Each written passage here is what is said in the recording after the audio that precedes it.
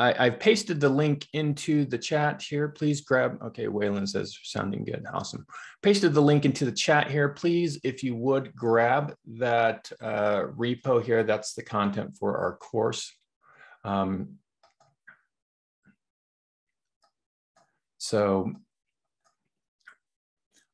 just show you how I would do this. I've got a directory here. I'm assuming that you already have Pandas installed and Jupyter. We're going to be using Pandas and Jupyter. I've got a link there to help you do that if you don't have those installed, but I'm going to assume that you do. And if you don't, you can just pip install Pandas and space notebook, and that should work. So I'm going to say git clone, and I'm going to come up here and clone this repo here.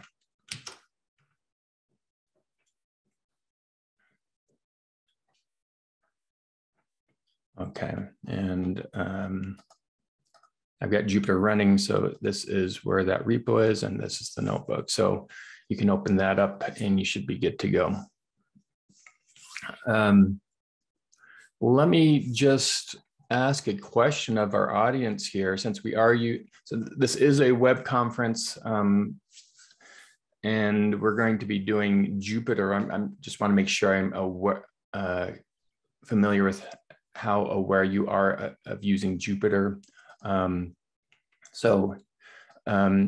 If you've used Jupyter, can you please indicate with a thumb up so I know that you're good with Jupyter? If you've never used Jupyter, can you indicate with a thumb down in chat? That would be great for me just to see where we are there.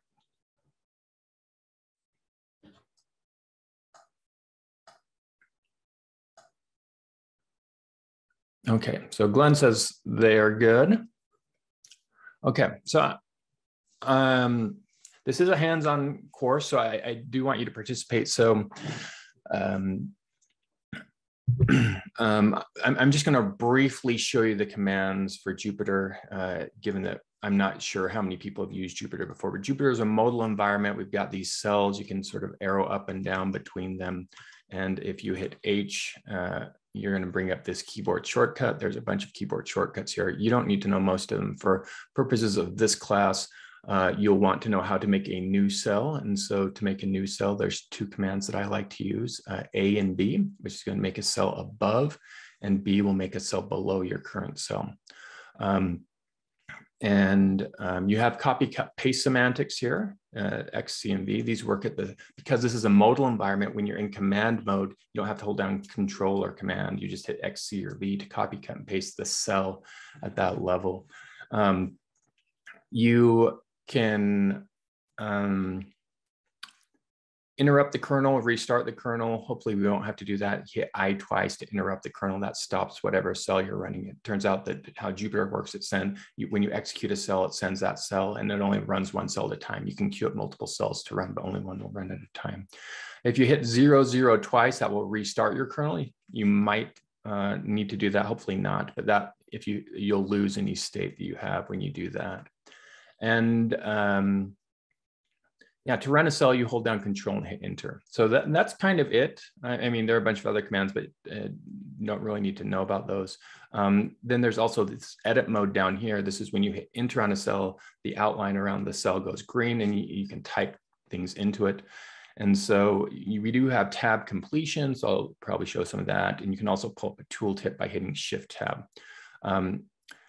And if you hold down Control and hit Enter, it will execute that cell as well. So that's basically your commands there. Okay, I'm going to get going. Let's run this first cell. Just to hold down Control and hit Enter, and it should run. Now, if you aren't able to run Jupyter on your machine for whatever reason, you can take this code and you can load it in Google Colab, which is an online notebook environment if you have a Google account, and it should work there. I did test it there. Okay, so I'm gonna, you should have Pandas installed. You probably want Matplotlib as well. Once you've installed Pandas, you can look at the version of that. I'm using version 1.32. not the absolute latest and greatest, but pretty recent version. Do you have to use Pandas 1.32? No, you don't. This code should work with most recent versions of Pandas. And by recent, I mean like 0.24. So you can also run this show versions. This is a little option to just watermark your versions of libraries that you have running here. Okay, so you can see that there's a bunch. This just gives me information. I'm running on Linux, so I'm on a Windows machine, but using Windows or Linux subsystem there, and you can see the different versions of NumPy and Pandas and whatnot. Okay, so that's a basic library here. So for our course, we're going to be looking at tweet metrics. I'm going to be going over metrics from my Twitter stream. Hopefully this is somewhat interesting to you. I tried to find a data set that might be somewhat relevant, but what we're going to talk about today is not Twitter specific per se. So it applies to most data that I've run across. So as was mentioned, I've taught Pandas and done Pandas as consulting almost since it came out. I've written 3 books on Pandas, and what we're going to talk about today are some best practices for dealing with Pandas code. And so I do like using this Twitter data set in that it's a real world data set. So you'll see, this is not just random data that we're going to be manipulating, but we're going to be manipulating real world data and seeing how to analyze it. Now, if you run these cells up here, they won't work because you don't have this code, the CSV files on your machine. So instead, we can just skip to this load data from the web here. And if you hold down Control and hit Enter, that should load that. And you should have this variable called df here. So df, short for data frame. And this is the main data structure in Pandas. So we have a data frame. It's got an index that's sitting on the left-hand side that's bold here. We've got columns, and then each of the columns has information in it. So this is Twitter information, a little bit about Jupyter. So this thing on the left-hand side here, I can click that. If I click it, it expands. If I click it, it goes to a window. I kind of like to leave it as a window, especially when I'm showing people on the web, because I can sort of scroll through it this way. So you can see that we've got a bunch of columns here. You can also see that there's some ellipses in the middle here. So it's not showing all of the columns, just some of them. And we've got some missing values here, nan. If you scroll down, you can see that there's ellipses in the row here. So this is showing the first 5 rows and the last 5 rows. If you scroll down to the bottom here and to the left, it tells you that there's 5,791 rows and 40 columns there. Okay. So we're going to do the first exercise now. The first exercise is making sure you can load the data. So this is your chance to get help if you need help loading the data or have any questions about that. So I'll just give you a minute or two to do that. If you need help or have questions, please use the chat. If you're done with it, you can just indicate that you're done with a thumb up there. That will just help me to know that you're sort of done and ready to move on.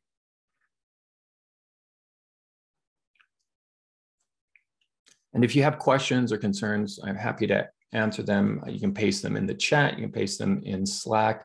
Or I'm fine if you want to vocalize them as well via Zoom.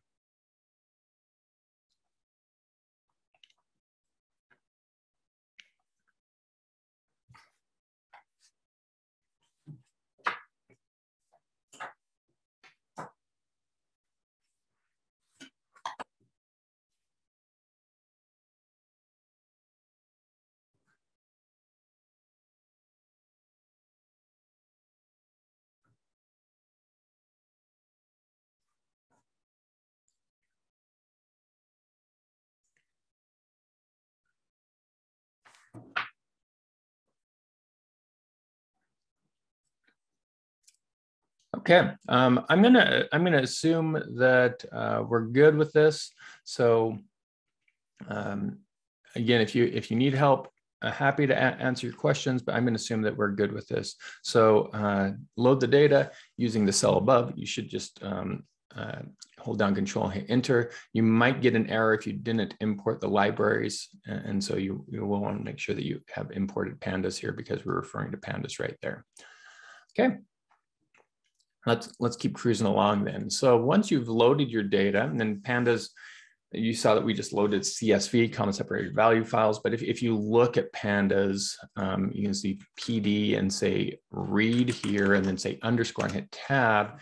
There's some tab completion there. It's going to tell you all the options for reading data that you have in Pandas. So there's a bunch of options. You can read from SQL if you want, or Excel, or pickle files or JSON files. So lots of options, even reading from a clipboard. So if you went to a web page, you could like highlight a bunch of text and then you could say read from the clipboard. You can also read from HTML as well. This is really nice for like scraping things like Wikipedia or whatnot. If you see a table there, just point Pandas to that URL and pull off the data for that. Okay, so let's inspect our data here. And just again, we do have Twitter data. And so a couple definitions that might be useful. Impressions, that's the number of times people saw your tweet. Engagements, that's how many times people interacted with your tweet. So this is a sum of the clicks, the replies, the retweets, and the likes. So it's a metric that sort of says, you know, how much people kind of liked your tweet. And then again, engagement rate, this is the number of engagements divided by impressions. So you might have a tweet that has a high engagement rate, but low impressions. You might have a tweet that has high impressions, but low engagement rate. And you know what you want to optimize for sort of depends on you. And again, this isn't a course on tweeting per se, but you know, I happen to think Twitter is a useful social media platform, and so this actually includes a lot of analysis I've done on this is my tweet, these are my tweets, and this includes some analysis I've done on my tweets to sort of figure out for my audience, you know, what sort of tweets resonate with them and maybe how to be a better tweeter. Okay, so once you've got your data here, one of the things I like to do is transpose it sometimes. So I'm actually going to do the head 20 and then transpose that. So transposing, you just need to be careful with that.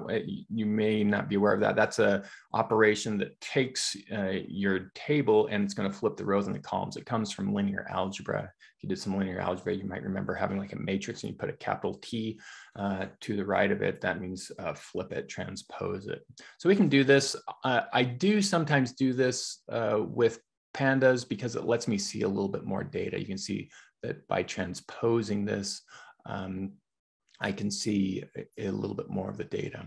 You do have to be careful with this because Pandas, how it stores data is a little bit different than maybe how you might naively think it does. So Pandas, Python's a slow language, and you might think it's weird that like Python is somewhat popular for machine learning data science. And one of the reasons for that is this library called NumPy. NumPy basically gives you a C interface to working with arrays of data, matrices of data. And so, you know, I could have a list of numbers representing age, and that if that was a Python list, there'd be some overhead for the list, but there'd also be overhead for each individual number because each of those would be a Python object. And as you know, Python objects have overhead.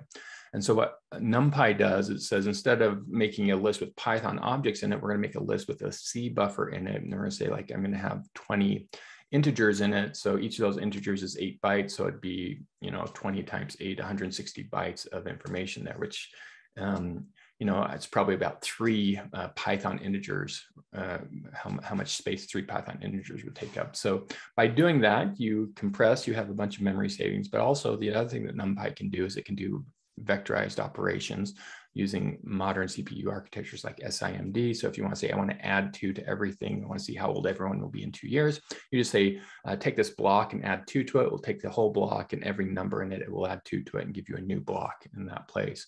Happens basically at the CPU level, so it's very fast. versus if you were to do that in pure Python, you'd probably do something like a list loop or list comprehension and update that. And you could do that, it would just be slow. So Pandas builds on top of NumPy, and basically each column is basically a NumPy array. And so it can optimize that, and you can do operations to columns that are quick, and it also won't take a lot of memory. However, when we take this data structure, the data frame, and rotate it so that the rows and the columns are changed, we're basically saying take each row and make it into a column. And if your types in your different columns are not homogeneous, they're not the same type, then it makes Pandas representation of the column now not as compact as it could be. So just be careful with that transpose. That's why I do like to do something like the head. If you had like 1,000,000 rows and then you transposed it into 1,000,000 columns that had mixed types, you might have a memory explosion where you'd use a lot more memory than the untransposed version of that would be. Okay, let's look at the shape of this. Well, I mean, before I do that, one of the useful things about doing like a transpose here is I can see a little bit more information. So we've got like information about when I posted, the number of impressions, individual stats like retweets, replies, clicks, how many times people expanded it. And then there's a bunch of things like, did people dial their phone? Did they view media? Did they open some app? And then there's a bunch of promoted information on there as well. I don't do promoted tweets. So those are all, you can see nan for missing values there. Okay, you can also say shape. Let's just look at the shape. This is a Python tuple. So 5,791 rows and 40 columns. Another thing I like to do after I load, especially the CSV files, look at the D types. The D types is the data types of each of the columns. So one thing you'll note here, or you may not note, but I'll just tell it to you, this gives us back a Pandas series. So a Pandas series, you can think about it as a single column from a data frame. You might say that's not a column, it's got two columns. Well, this thing on the left here, we call that the index. So it's taken all of the columns and put them in the index. And then these are the values of the series here. And in this case, it's using the types as the values. So you can see that the tweet ID is at int64. We've got a bunch of objects. We've got a date time. We've got some floats, and we've got some int64s down here. Now, if you're not familiar with typing in Pandas, these are not, again, Python types. These are basically NumPy types. There is no int64 type in Python. So this is a NumPy type. It's saying that each integer here is taking 8 bytes of memory. The object, generally when you see an object type in Python or in Pandas, what that means is it's pointing to a string. So Pandas does not have an optimized representation for a string, but it just basically makes a NumPy array that points back to the Python objects, the Python string objects. Also, object could mean that it has mixed types. So if you have, something that has strings and numbers and whatever, you can stick whatever you want to a Pandas data frame. You're just not going to get the speed and the improvements if it's not numeric per se. We can see that we have a date time 64. This is a representation for a date here. We've got float 64, again, not a Python type, but a NumPy type. Now, just a quick note here. When Pandas reads a CSV file, it's going to try and infer the correct type. CSV files are great in that they're all over the place and they're human readable, but that's about the extent of their greatness. They don't have type information in them, which makes them somewhat problematic. And there are other issues like encoding issues and escaping issues that are problematic there as well. So Pandas is going to try and infer the type there. And so you can see that it inferred like int64 and float 64, but you might think like, likes and replies, why is that a float? That should be a whole number. So what's going on there? So it turns out that Pandas does the int64, lowercase int64 type does not have support for missing numbers. So if that column has a missing value, Pandas is going to convert that from an integer type to a float type. So by looking at the D types, you can, in addition to just seeing the types, you can infer some other things about this data. One is that, anything that's integer, int64, does not have missing data. Anything that's float could be floating point, could be floating point with missing data, and it could be integer-like, but it had missing data, so it got coerced into a float. Why do I care about missing data? You might not care about missing data, but if you're going to do something like machine learning later, probably want to be aware of it, because many machine learning algorithms do not work if you have missing values. So that might be something that you have to clean up. Okay.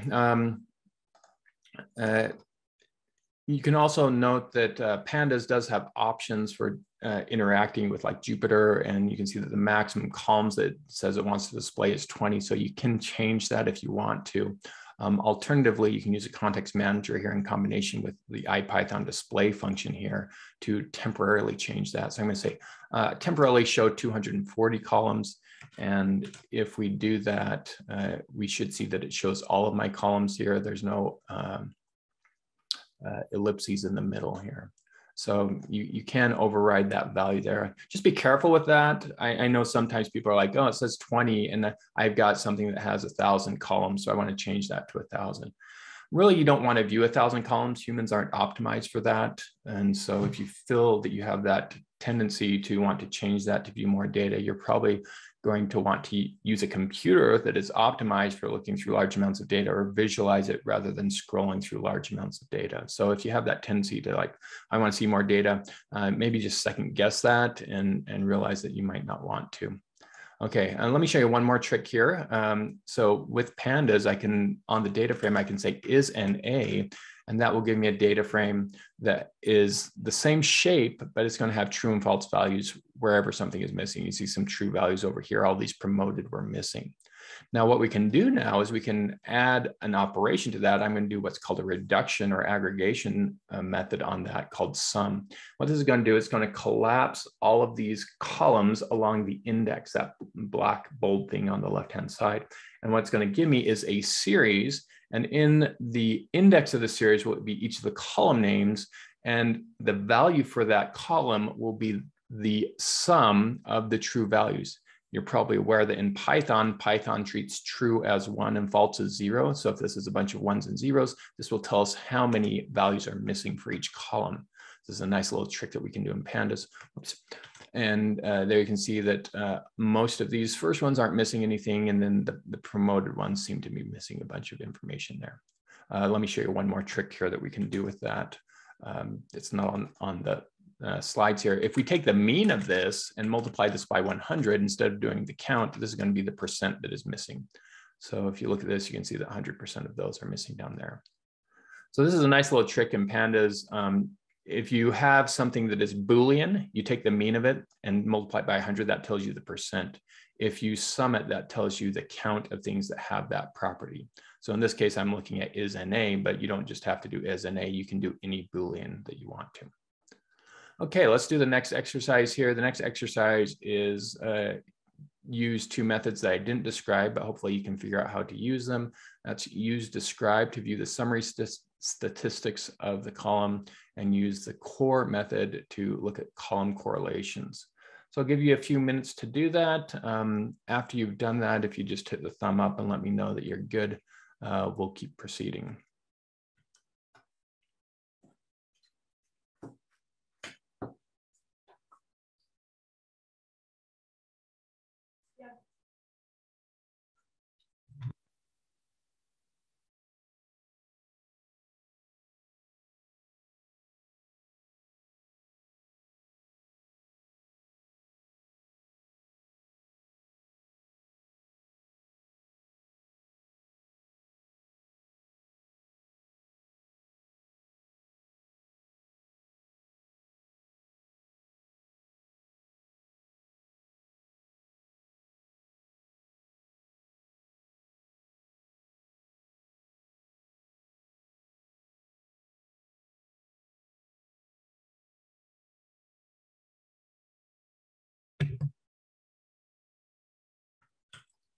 Okay, let me know if you had any questions about this. I'll just show how to do this.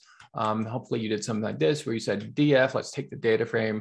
I'm going to hit D and hit tab here. We do have some tab completion. You can see that these are all the options that start with D here. The first one is describe. So I should be able to hit tab and then hit enter to get completion on that. So if I just do df describe, that's a bound method. That's not what I want to do.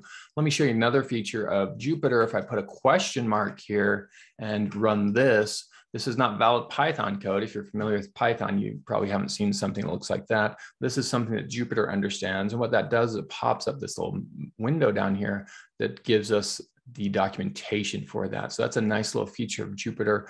Lets you stay in the app and explore the documentation. So this is great for removing distractions. Also, it turns out that Pandas generally has pretty good documentation built into it. So it says that describe gives us descriptive statistics. I can hit escape to dismiss that. Let's change that question mark here to parentheses. And you can see that for every numeric column, I have the summary statistics. I have count, mean, standard deviation, minimum, maximum, and the inner quartiles there. Just FYI, this count value here might not be what you think it means. It has a specific meaning in Pandas land. Count means the number of non-null values. So we know that there are 5,791 entries here. So all of those, none of those are missing in that case. You can look over here and you can see that the count is 0 for all these promoted things. Okay. The next one here is core. And so I'll just say df. And again, I can say core with a question mark. That brings up the documentation for that. Turns out that Panda or Jupyter has another trick up its sleeve. You can put a double question mark here. And instead of bringing up the documentation, it's going to bring up the source code for this. This is kind of cool. So I want to see what core does. And here it is. Here's the source code for it. You can see that there's starting to be some attempts at adding some typing to Pandas. And if you scroll down, you can see here's the source code for that. You can even see what file this is. So that's kind of nice. Again, highly recommend that if you're using Jupyter, you try and use the documentation directly from Jupyter rather than jumping up to some search engine. And so here we go. Here is the correlation of all the numeric columns. So this is the Pearson correlation coefficient number between -1 and 1. And so the closer the values are to 1, that means as one value goes up, the other value goes up. Now you do have ones along this diagonal here because that's the self correlation with the column with itself. When a column goes up, it goes up. But you can see things like this right here. Retweets tend to have a pretty high correlation with impressions, as does engagements. So if you have more retweets, you have more impressions. Hopefully that makes sense, right? If people retweet your content, you would have more people viewing it. Okay. Awesome. Okay, I'm going to keep cruising along unless there are other questions. We talked about types a little bit. Again, you can pull up D types here. This gives you a series with the columns and their associated types. One thing you might want to be aware of is memory usage. So I can say memory usage on here, and this is going to give me the information for the memory usage. Again, we can pull up the documentation for that if we want to. I showed how to do that with a question mark. You can also do it by putting your cursor in here, holding down Shift and hitting Tab 4 times quickly. 1, 2, 3, 4. Pulls up this little window, which is basically the same as doing the question mark there. So this says return the memory usage of each column in bytes. Okay, so you can see that the index is 128 bytes, and we've got 46,000 bytes for tweet ID. Okay, and because this is a Pandas object, if we want to know the total number of bytes, we can just sum that up. And this looks like this is, what's that? Kilobyte, megabyte, 1.8 megabytes, I believe, to represent this. Okay, so that's kind of cool. It's going Pandas all the way down. Now, it turns out that I kind of lied when I said memory usage. That wasn't actually the memory usage. Why is that? Well, we can pull up the documentation here again. And you can see that there's this deep is equal to a false here. And if you go down here, it says, if true, introspect the data deeply by interrogating object types for system level memory consumption, include it in the returned values.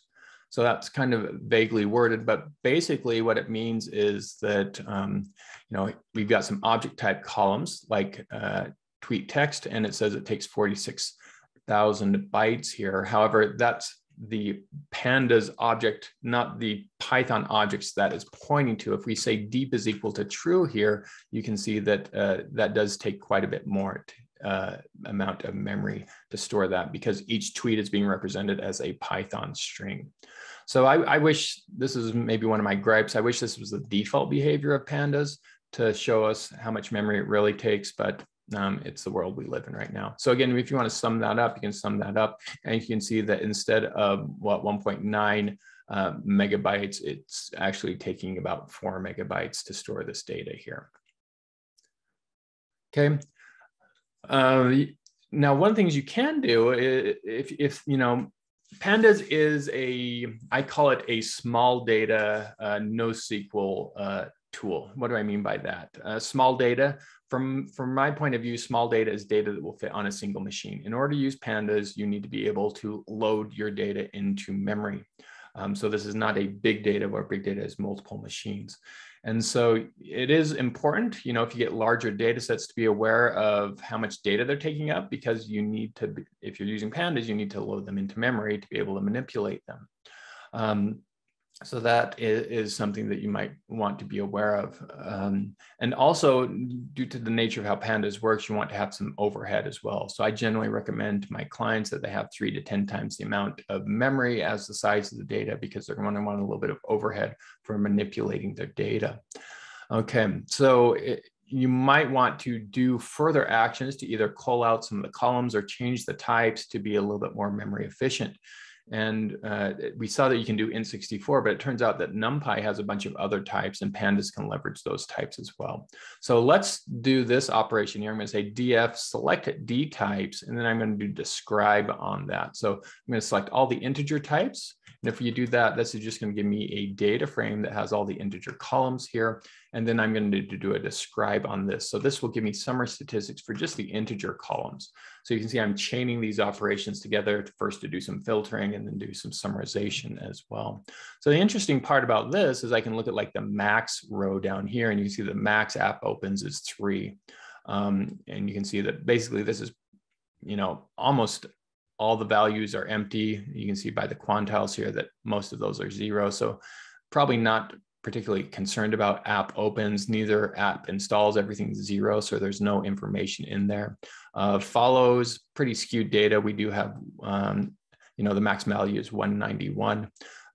Email tweets 0, dial phone 0, media views pretty skewed as well. We've got one that goes up to 16,000, and then my face is including this one over here. Media engagements goes up to 16,000 as well. So it turns out that I'm using a 64-bit integer to represent these values. A lot of them I can just drop, and the other ones I can change to a different type to conserve more space. You can see that the minimum values of all these, except for tweet ID, the minimum values of all of these are 0. So Pandas and NumPy have both signed and unsigned integers. So I could actually use an unsigned integer to represent this, because I don't really have any, it doesn't make sense to have a negative follow. Well, I guess you could have a negative follow, but Twitter doesn't report that you actually lost followers by tweeting. So I could change the types there to optimize that. Similarly, I can do the same thing with float here. I'm going to say, let's select the float 64 types. I believe I should be able to do this with this up here. Some versions of Pandas, this one up here might not work, but so, you know, here's the summary statistics for all the float columns, and there are different float types in Pandas as well. So you might want to realize that you can change those. But interesting thing for me here is you look at things like engagements, impressions. These, if you look at the quantiles here, don't look floating point ish, they look integer-like. So for some reason, Pandas is representing these as floating points. They probably should be integers. And, you know, this only goes up to 45,000. So, and it's not negative. So we could optimize that a little bit without any loss of fidelity there. Similar with retweets, replies, likes, and these other ones. There's a bunch of floating point values in here that are actually integers that we probably would want to change. And then we have a bunch of missing values as well that we want to just drop. So by doing these sorts of operations, we can optimize how much data we're using there. Okay, so let's just, if you look at this impressions here, it looks like that could be integer like. So I'm going to try and convert that to an integer. I can say as type int. Let's just throw that into an int. And it looks like that worked. It didn't complain. And I was able to convert that to an integer. So we can probably convert a lot of these columns to integers without problem. The way I like to update is I use the assign method. So this is a super powerful method, and I think it's key for understanding how to use if you want to use Pandas effectively. And so and let's just pull up the documentation here for assign. You can see that it assigns new columns to a data frame. That's a little bit vague because it doesn't really describe what it's doing. This says it returns a new object with all of the original columns in addition to new ones. Existing columns that are reassigned will be overwritten. So this is a key point here. Assign does not mutate a data frame, rather it returns a new data frame. And that's actually the behavior of a lot of things in Pandas. So, you know, Pandas generally does not mutate, rather it returns a new data frame. That's why we do want to have a little bit of overhead for that. And so how we use this is we call it, it's a method, and then we're going to pass in the name of the column and assign it to the new value. Okay, and if it's an existing column, it will return a new data frame with that new value. Note that it won't change the original data. And so let's just try and convert impressions and engagements to integers, and let's see if that works here. And it looks like that did work. If it didn't work, it would complain. It would give us an error here.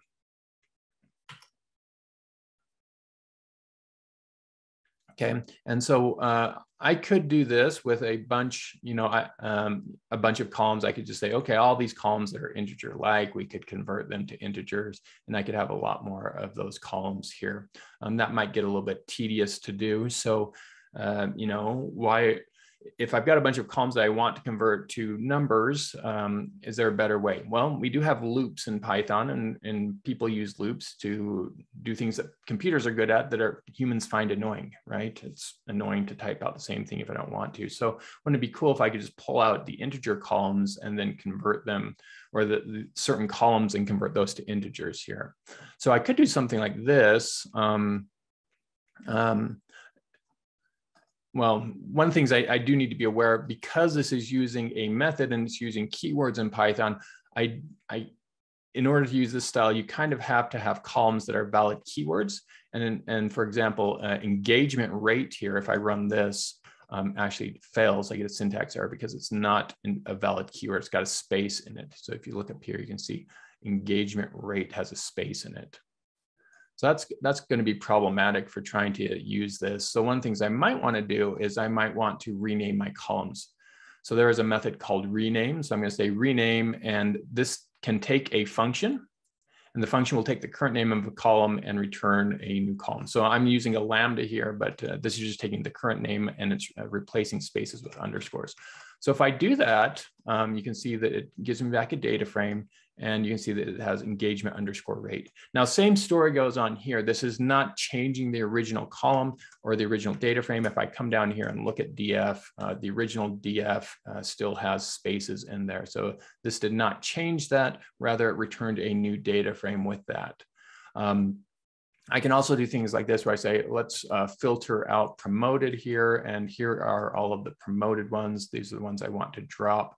So let me just start cleaning this up a little bit. I'm going to make this chain here where I'm going to say, and I'll just, so this is a chain, what I'm doing here. I put parentheses around this code here. This is a little bit weird if you're used to normal Python code, but you'll see this in Pandas a bit.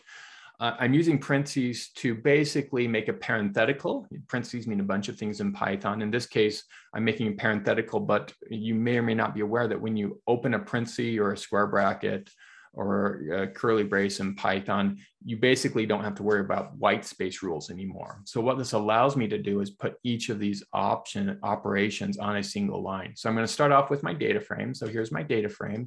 Then the next thing I'm going to do is I'm going to say drop, and I'm going to drop any column that has promoted in it using a list comprehension here.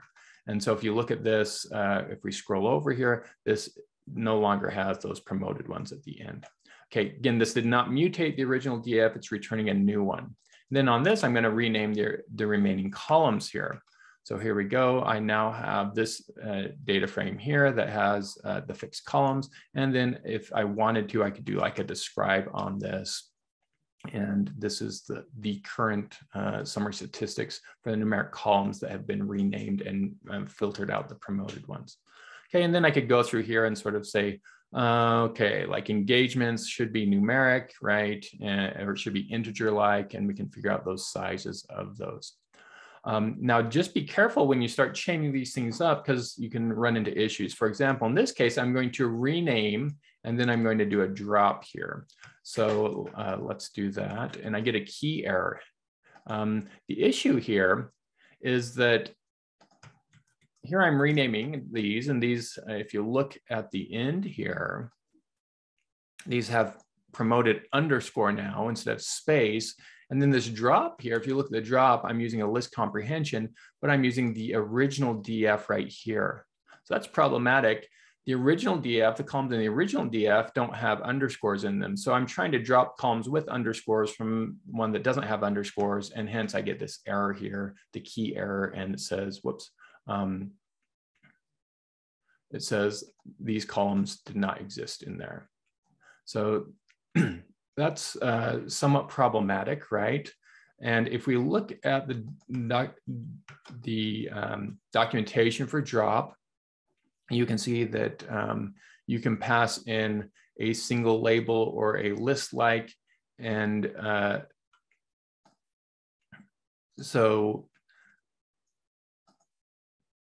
in our case, you know, if we want to pass in a list of those labels, we would have to pass in the ones that had the underscores with them. Alternatively, I can do something like this though. Python or Pandas has a pipe method, and the pipe method is a powerful method that lets us basically say, I want to dispatch to a function with the current state of the data frame here. So in this case, I'm going to say I want to dispatch to this drop column, and the pattern is promoted.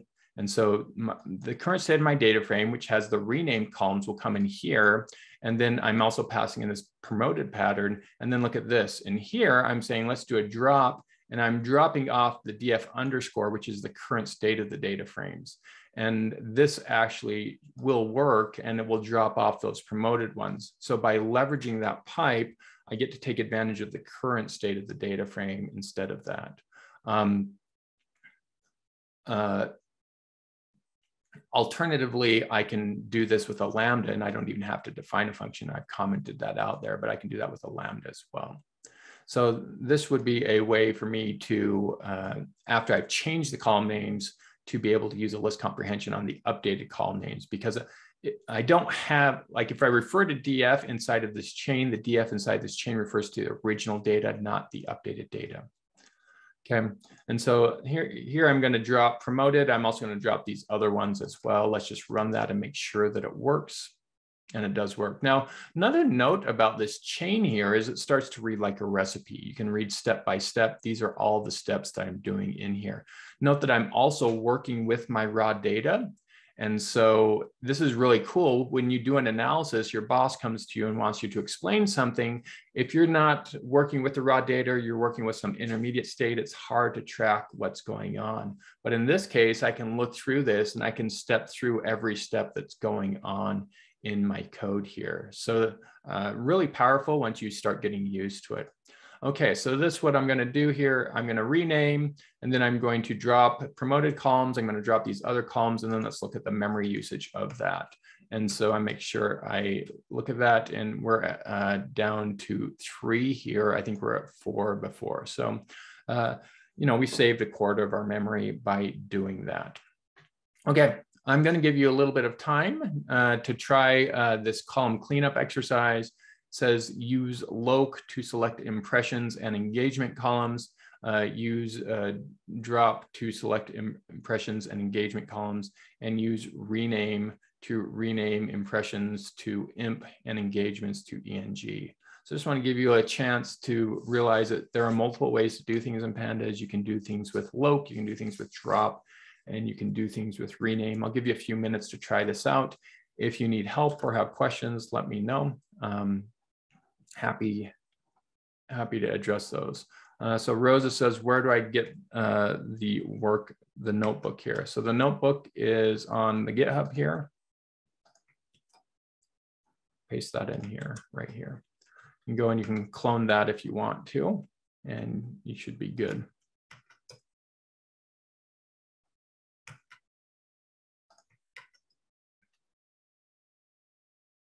Okay, I'll just give you a couple minutes to work on that. Let me know if you need help.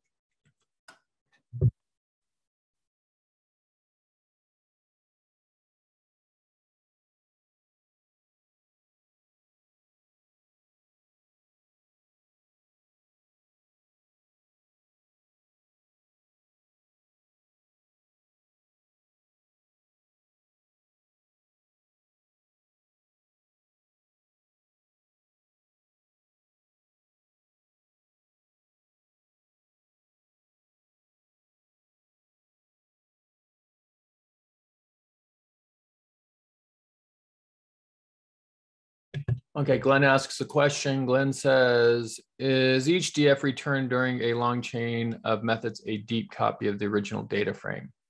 That's a good question. Deep copy, it depends. Sometimes Pandas can do smart things, but generally, your operations, Glenn, in Pandas do not mutate the original data frame. Rather, they return a new object.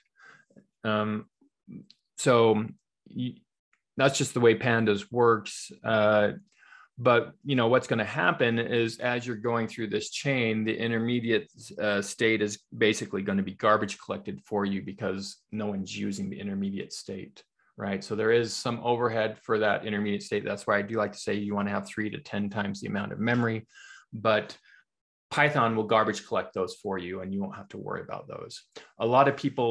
I see a lot of people who don't use chaining, who write, and certainly you don't have to use chaining, but they'll just write each individual step and they'll make like an intermediate variable pointing to that, which for me is just sort of visual noise, but it's also memory consumption, right? Because if you're making an individual variable to hold each of the intermediate steps, there's a variable pointing to it, so Python will not garbage collect it. So you'll be consuming more memory by doing that. Great question. Okay, let's go over this column cleanup exercise. So note it says, please don't mutate here. So there are options that will try and do an in place and mutate it. And so I don't want to do that. I just want to, do one of these chains here. So the first one is use loc to select the impressions and engagement column. Whoops.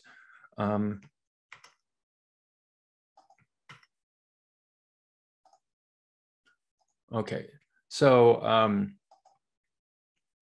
we got DF here, and we want to pull off impressions and engagements. So how would I do that? Turns out that there's also a loc selector here. This is a little bit weird. Loc allows you to index off of it, and I can say I want to pull off colon here. This is going to be the row indexer. So this is going to be all of the rows here. And let me see if there's documentation for loc here. I don't know if there, what the documentation. Yeah, so.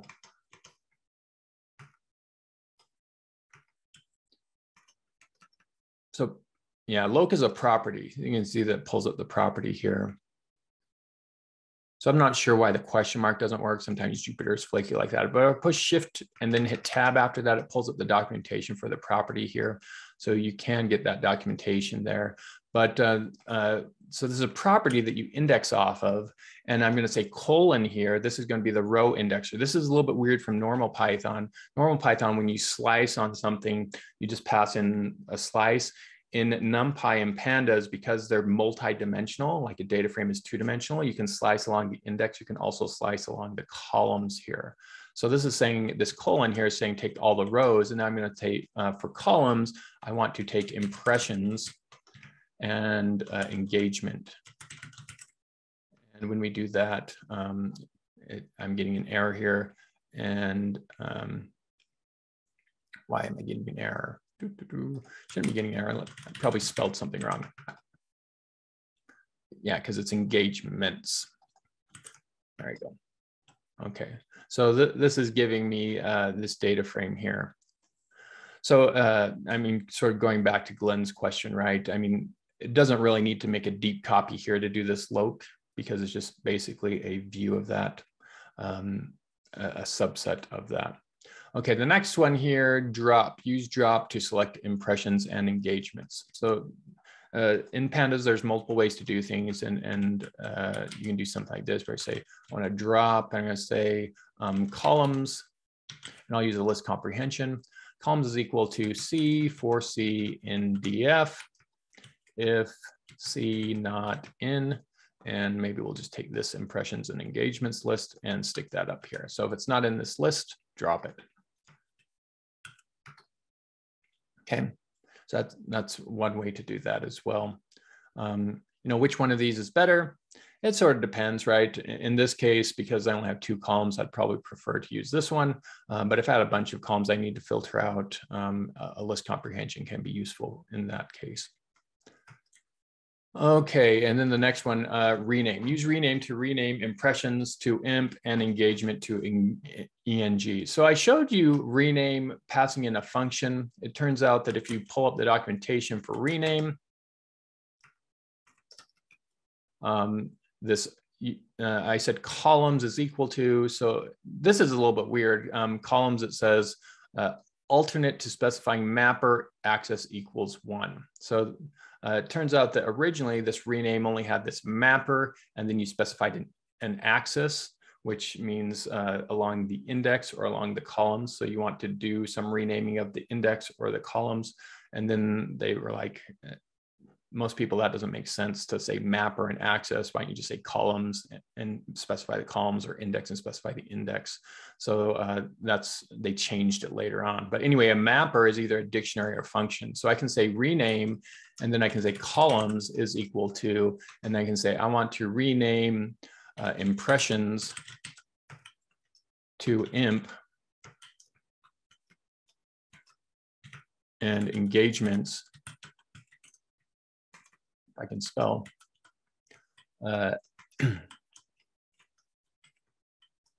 engagements to ENG.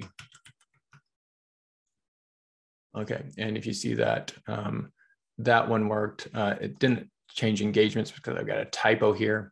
So let me fix my typo. And now you see imp and ENG were renamed there. Again, this did not mutate the original data frame. It is returning a new data frame with the updated columns there. Okay, I'm not seeing any other questions there. So there is my examples for this assignment here.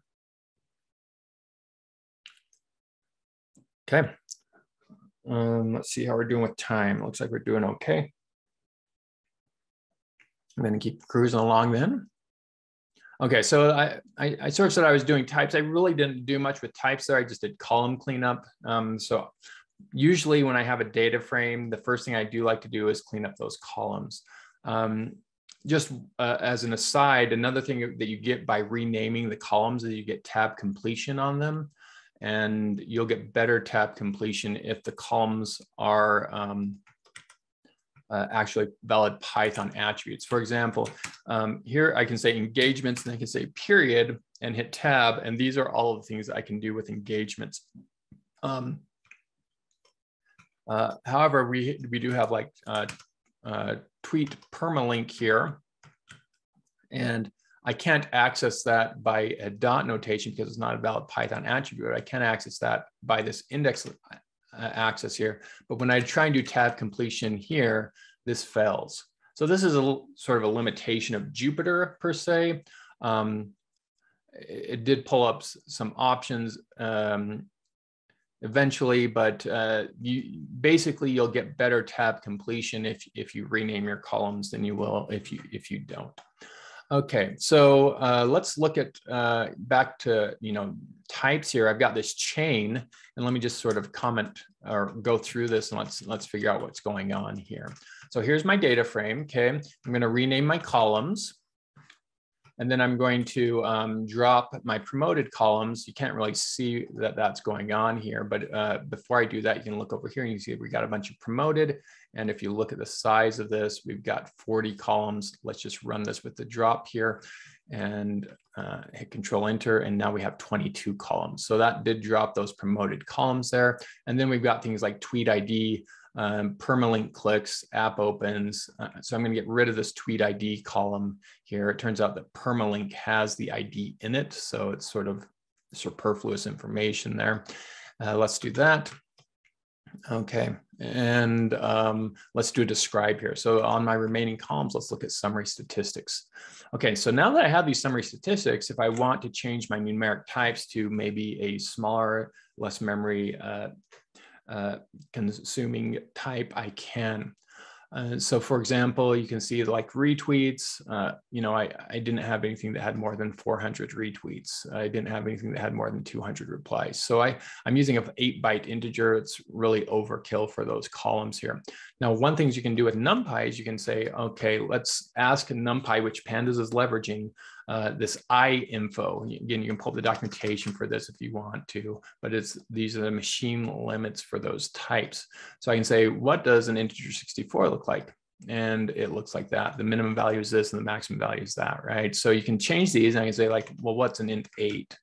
Right, 127, or you can say what's a uint8, unsigned integer. It should go up to 255, right? So I can use different types here, and an int8 is going to store an eighth the amount of memory, right? And you can see uint16. I could probably use that for a lot of things like a retweet here. So it's using a quarter the size of the memory, and should be more than sufficient to represent retweets and replies here.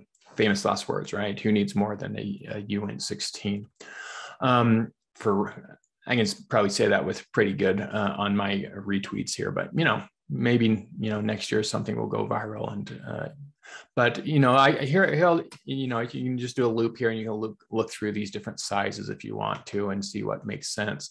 Okay, so after that, what I can do is I can do something like this where I say, okay, we're dropping these, and then I want to change impressions to a uint32 and engagements to a uint16, right? So let's just run that and do a describe on that. And you can see that engagements and impressions, those values there look like they're okay, right? Compared to what we're up here. This is 800,000 impressions and 45,000 engagements. So we've changed the type here to be, a quarter and half, and we haven't lost any fidelity with that. So that's pretty cool. We can do that for various columns here. One thing you need to be, so I have various columns. I might want to make a for loop in there. And so this is one place where you need to tread carefully.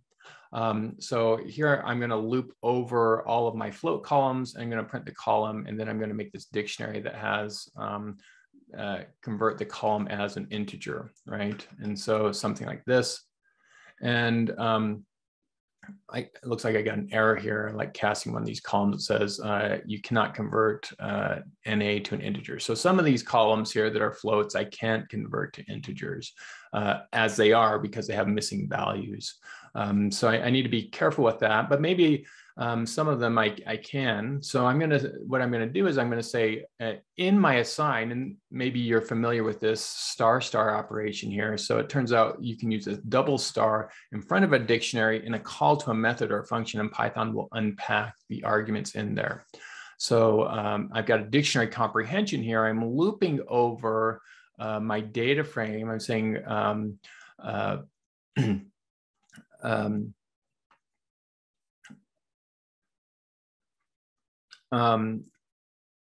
so here is my dictionary comprehension, and saying, let's map C to this data frame here for every C in replies, hashtag, and follows.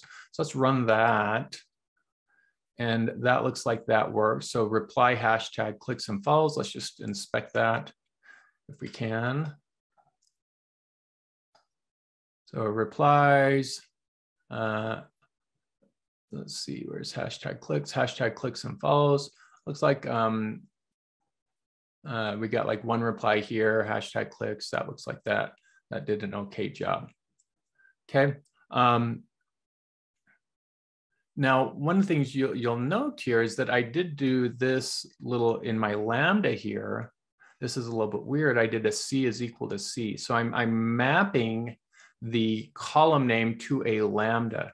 The reason I'm mapping it to a Lambda here is because I get the current state of the data frame. So rather than using the original DF, who knows what my column names are at this point.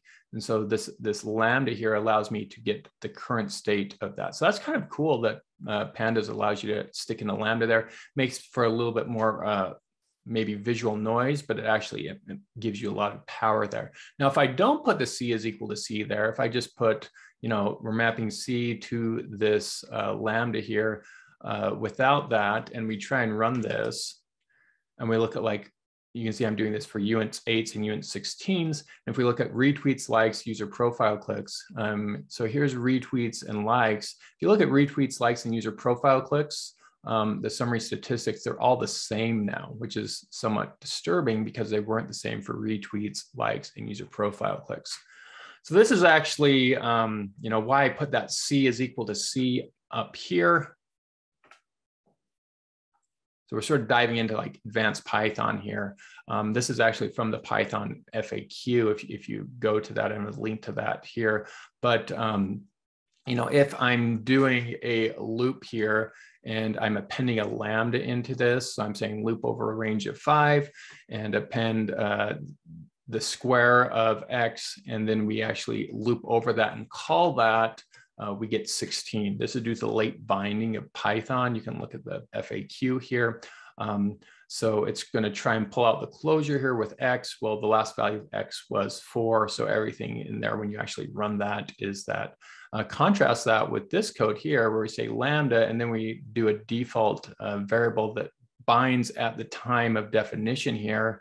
And when we run this, we get these values here. So that's why I do, if I'm using this Lambda here, I do need to put that C is equal to C. So when it actually executes, it's using the right column name there.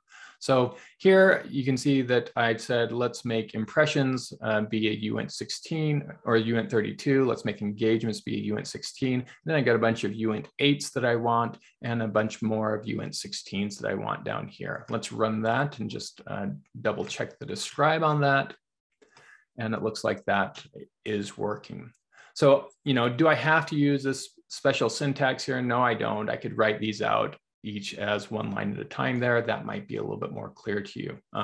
But, if you want to save a little bit of space, just make sure that you do bind that column in there so that due to how Python works, you don't run into that bug. Okay, let's look at the memory usage now. So I'm just going to say memory usage and then sum, and now we're at like 2.6 megs. Okay, so I think we were at 3 prior to doing these type conversions, and I think we started off at 4. So we're about 60% of our memory here. Okay, so most of that memory is from text here, and I'm just going to do another cool thing that Pandas can do here. So here's my memory usage here. I'm going to pipe this into this function here. It's going to take the series, it's going to divide the series by the sum of the series times by 100.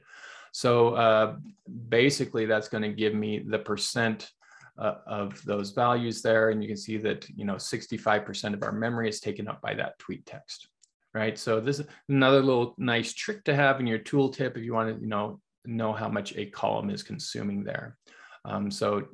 Really, we are using quite a bit of memory with our text there. Okay, so what can we do here? You can also see this permalink is taking up 26% of our memory. If you look at the permalink, and again, you could look at it by doing something like this here, just comment this out. You can see the permalink is this. The first part of that is the same. The only thing that changes is that ID at the end there. So you know, maybe we could go back and stick in the ID if we wanted to.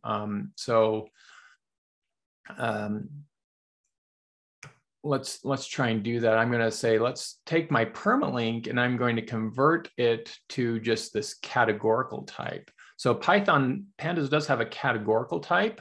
So if you have low cardinality values, you could use that.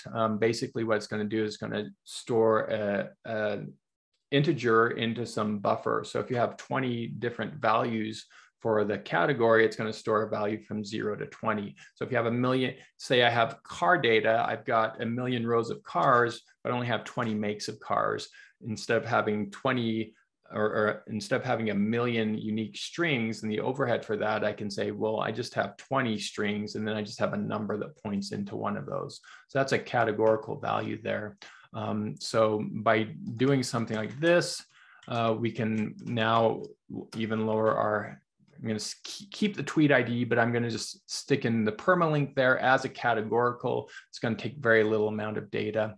And, you know, if I need to build up that link again, I can just take the ID and tack it on to the end of the permalink there. So we're at about half the memory by doing that. Okay, questions, any questions here? What approach would you take if you found yourself with more data than would fit in memory? Like this loads it into RAM and you're kind of whittling it down. What if you were dealing something? Yeah, that's a great question. What would you do if you had too much data and that wouldn't fit into memory? So a couple things that you can do, Glenn. When you load the data, you can tell it to only load certain columns. So it might be the So first of all, if your data at some point can't fit into Pandas, it's going to be problematic, right? So you do have to have data that you're going to fit into Pandas. So what I'm presuming is you've got like data that's a little bit too big, but eventually if you filter it and change the types, you figure that you would be able to fit it into Pandas. So that's kind of the first checkbox. If that's not the case, then Pandas, you know, if it's too big for your machine, you need to get a bigger machine or you need to look at another solution. But Pandas does have some tricks up its sleeve. Like you can say, I only want to load certain columns, right? And you can whittle down the columns. You can also specify the types when you're loading the data frame with like read CSV. You can specify types in there if you want to. That's a little bit less powerful, but the other thing you can do with read CSV is you can batch it. You can say, I only want to load X number of rows at a time as well. So you can say, I want to load the first, whatever, 10,000 rows, and then load the next 10,000 rows. So oftentimes, by doing some combination of filtering out columns and only loading a certain number of rows, and then compressing those rows and then loading the next amount, you can sort of fit it into memory and build up your data frame that way where that will work. Now, I'm not going to really get into it here, but at this point in time, you know, Pandas is a small data tool, but it turns out that Pandas is also the lingua franca of data manipulation in Python. So there are multiple big data tools that have adopted the Pandas API. What do I mean by that? Basically, like Spark, Dask, and there are others that basically replicate the Pandas API, but allow you to scale out. So those would be some other options as well. Does that help? Oh, yeah. Just as a follow-up, do you think, because of the way it's organized in memory, would it be better to build it up? Like if you knew your data was going to largely be categorical, would you work on it chunking by rows, or would it be better to build up your final data frame like column by column? Yeah, so generally when you're working in the analytics space, you want to use OLAP or columnar data stores, right? And so Pandas basically is columnar, right? It's an in-memory columnar data store, and that everything is stored as a column. So the question, you know, if you've got categoric data, do you want to do that row by row, maybe to save memory? I mean, you might consider batching it by a bunch of rows. I wouldn't do it row by row. That's going to be slow because basically, eventually, you're going to have to convert it back into a column. So working row by row that way is going to be slow. Generally, the take that I do, Glenn, is that maybe it's a little bit wasteful, but I load the raw data and then I start filtering that. Now I get that sometimes your raw data is too big. So in that case, you might need to sample the rows or chunk by rows and limit the columns. Another thing that I've done as well, Glenn, is I've sampled the data, right? If my machine wasn't quite big enough to hold all the data, then you can sample the data. Often even for like machine learning, you can make good enough models, not by using not all the data, but just a subset of it. Great questions. Other questions?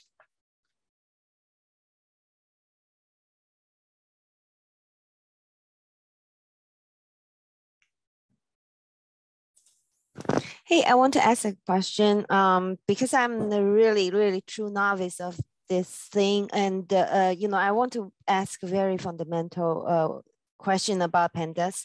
Why we need to convert the row into columns in the Pandas module? What's the logic, or convenience that? Are you talking about why did I transpose it previously? Right. Yeah, I want to go back to the very beginning because this is one of the questions that I want to get answers from, because in the regular CSV module, then we don't transpose the rows to the columns, and then we just manipulate based on the columns that that were already in the CSV file. But it looks like Pandas is actually transpose the rows to the columns and do stuff from there. So Pandas does have that capital T, which does a transposition. So sometimes when you're doing numeric manipulation, transposing is useful. When I showed it up above, the reason I showed it is because oftentimes you can view a little bit more data by transposing it, just due to how Jupyter and Pandas work in combination. By taking the index values, which are generally numeric, and putting them into the columns, you compress that a little bit and it lets you see a little bit more of your data. So that was my purpose in showing transposition before, but also pedagogical excuse to talk about the column store and how Pandas optimizes your data. Okay, so so there is no requirement to transpose the data, right? It's just an option. No, there's no requirement to transpose. Pandas offers like 400 different things you can do. One of those is transposition, which comes in useful for some operations, but it's not required that you transpose data. I mean, when we say read CSV, we are reading the CSV file and it's giving us rows and columns from the CSV file. It's not, read CSV is not doing any transposition at that point. Yeah, that's right. Okay. All right. Thanks. Okay. So our next exercise here is the alternate integer conversion exercise. So the first part, and this sort of builds up on each other. So the first part, use the select types method to filter out all integer columns from data frame, use the as type to convert all columns to uint8s, and then use assign with the above to create a new data frame with updated integer columns. So the point of this is to guide you along a path to show you another way that you can update your columns. So I'll let you work on this for a few minutes. If you have questions or need help, let me know. Happy to help you. But hopefully this is enlightening, because this is a cool technique that most people don't know about, and I don't see anyone in the real world talking about using techniques like this. So I'll let you try this out for a few minutes. Okay, let's look at this assignment here. So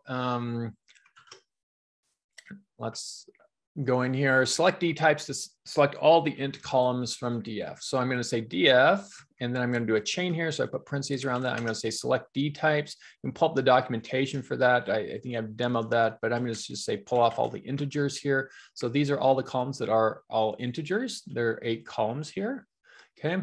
And then I'm going to use as type to convert them to uint8s. So I'm going to say as type, and we're just going to say as a string uint, not unit, uint8.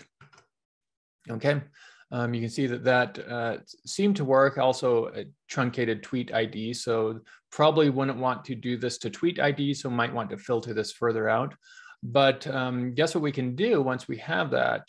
Once we have this, we can say, let's use assign here. So what I can do is I can actually say df, and then I'm going to say dot assign, and I'm going to assign this data frame here that I just made into my original data frame here. Okay, and let's try and run that. And I get an error. It says assign takes one positional argument, but two were given. So instead of passing in a positional argument, what I'm going to do is put a star in front of this. And what that allows me to do is, remember, we put a star in front of something in a call. If it's a mapping type object, it's going to pull out whatever the keys are and point those to the values. It turns out that in Pandas, when you do that with a data frame, it pulls out the column names. And so here we go.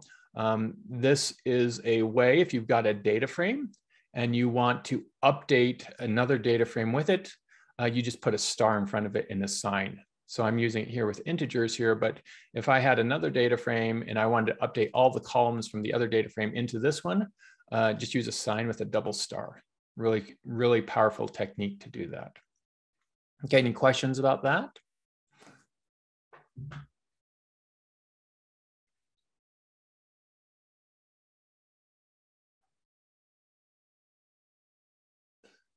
Okay. Let's look at some of our other types here. So we saw that we did our integer types here. I'm going to convert tweet text to a category, and let's see what happens when we convert that to a category. And we get that the sum of the data is 2.3 megs. So we're not, by converting tweet text to a category, we're actually using more data, more memory than we had. Remember up here when we did that,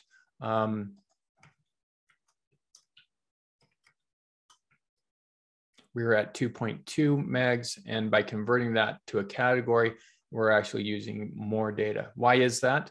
Because if you think about my tweets, generally my tweets are not categorical, i.e.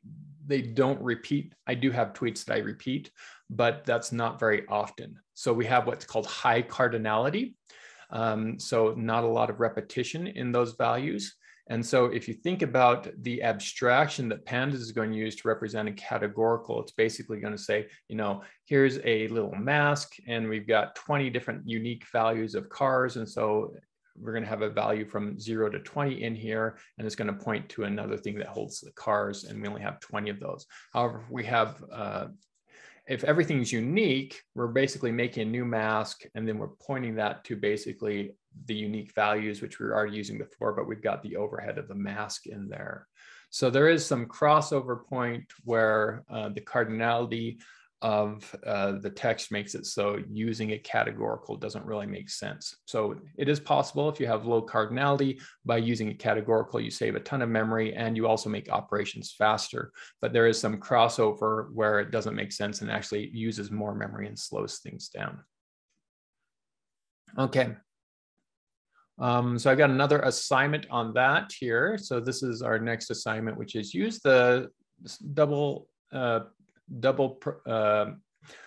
percent time it. So that's what's called a cell magic, to see how long it takes to run stir.lower on the original permalink column, and then create a new column, a new data frame df2 with the current chain, and use the time it cell magic to see how long it takes to run stir.lower on the new tweet permalink column. So if you're not familiar with these cell magics, these are things that are specific to Jupyter. I can say %ls magic, and this is a bunch of magics here that will list those. And so these are commands that you can do inside of Jupyter. And for example, one of those that are listed is time it. So if I want to know what time it does, I can say % time it and then put a question mark after it. And this says it times a Python statement or execution. Okay, so what's going to happen here is if I want to do a micro benchmark in here, I can say %% time it, and then I can say how long does 2 or 3 plus 2 take. And what it's going to do is it's going to run this some number of times. And once it gets a maximum amount of time threshold, it will report on how many loops it did and how long it took. So this took 2.8 nanoseconds per loop. So this is a way for us to micro benchmark pretty easily from within inside of Jupyter. So what I want you to do is micro benchmark how long it takes to run stir.lower on the original permalink column. And then I want you to do the same benchmark on tweet permalink, which we have converted to a categorical, and see what the difference there in that is. Give you a couple minutes to do that. Again, if you need help or have questions, let me know.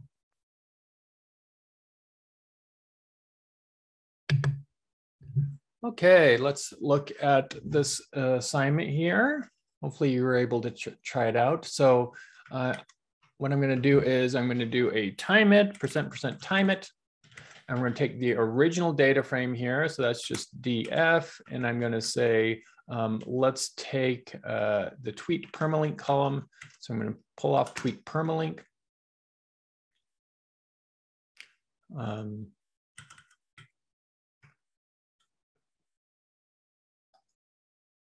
Tweet permalink. And I'm actually going to comment out this time it here so I can make sure that I'm getting it right. Let's see, tweet permalink.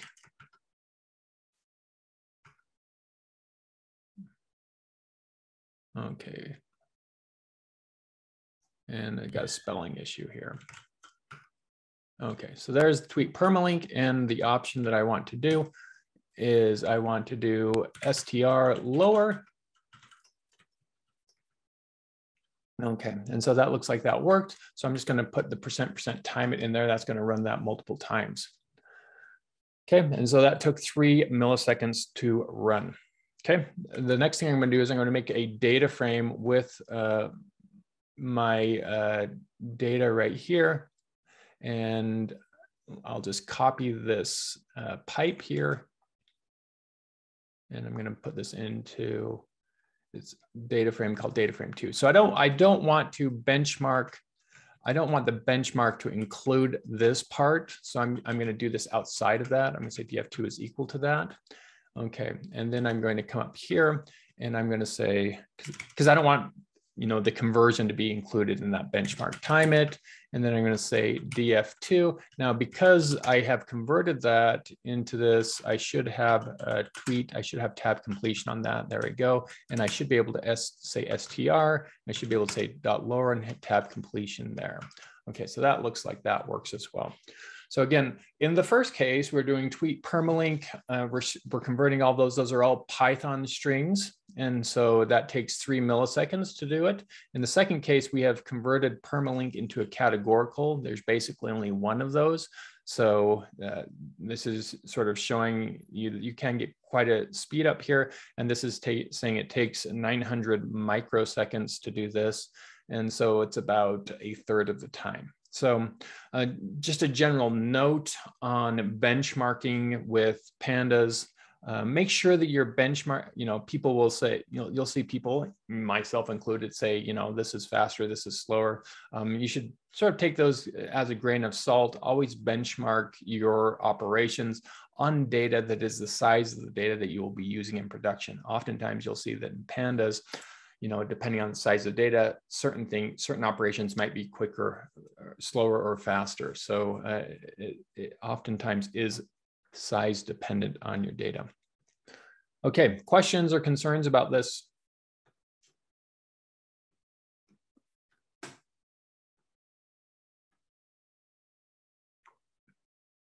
Okay, cool. Okay, let's look at dates here. We do have some date information. So here is my chain here, and I'm just pulling off the time column. And if you look at that, you can see that it says it's a date time 64. You can see the type here, and it is in UTC time.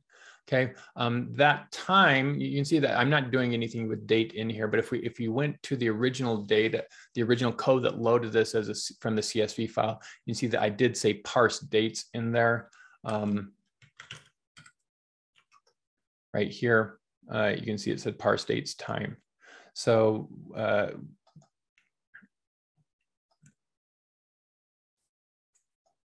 so that's where that came from. Now, if I want to convert this to a different time zone, I can.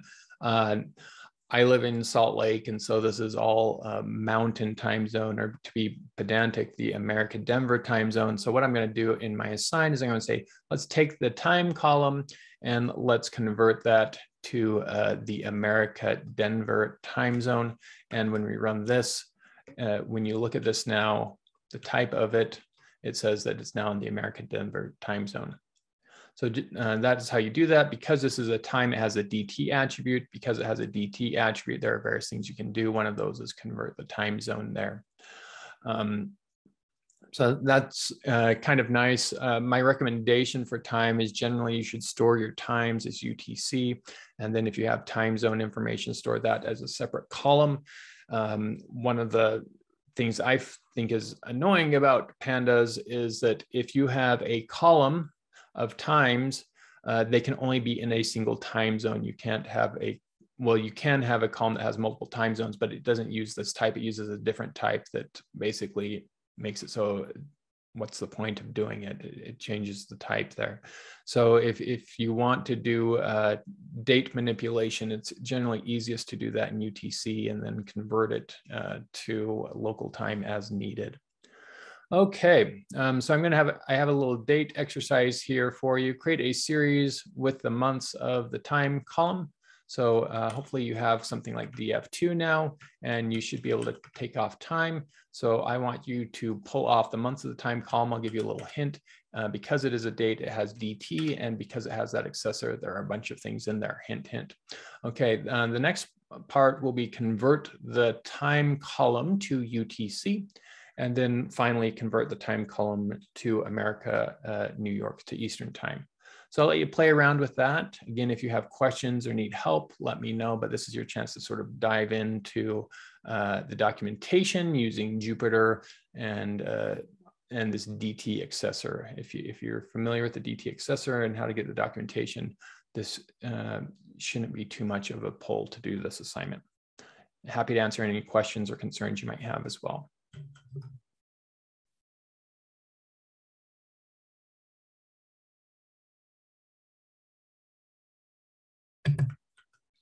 Okay, let's look at this assignment. I'm not seeing any questions here. Again, if you have questions, happy to answer them.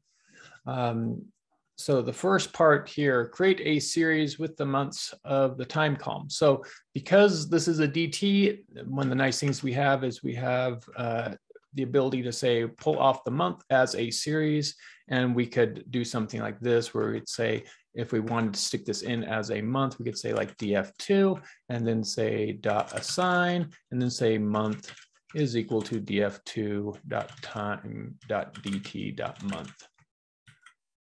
And that would give us a new data frame that has that in the as a month column here. Okay, so there is month right there. We also have a month name as well.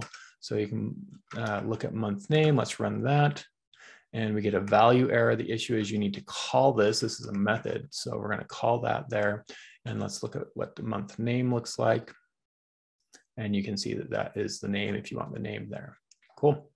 The next one, convert time to UTC. Okay. So let's try that. I'm going to say df2 dot time dot dt. And what do we have in here? We have TZ convert and TZ localize. So I actually find these a little bit confusing. So let's pull up localize here. And it says localize to a TZ aware date time. And then to create a time zone unaware, pass TZ is equal to none. So let's try that.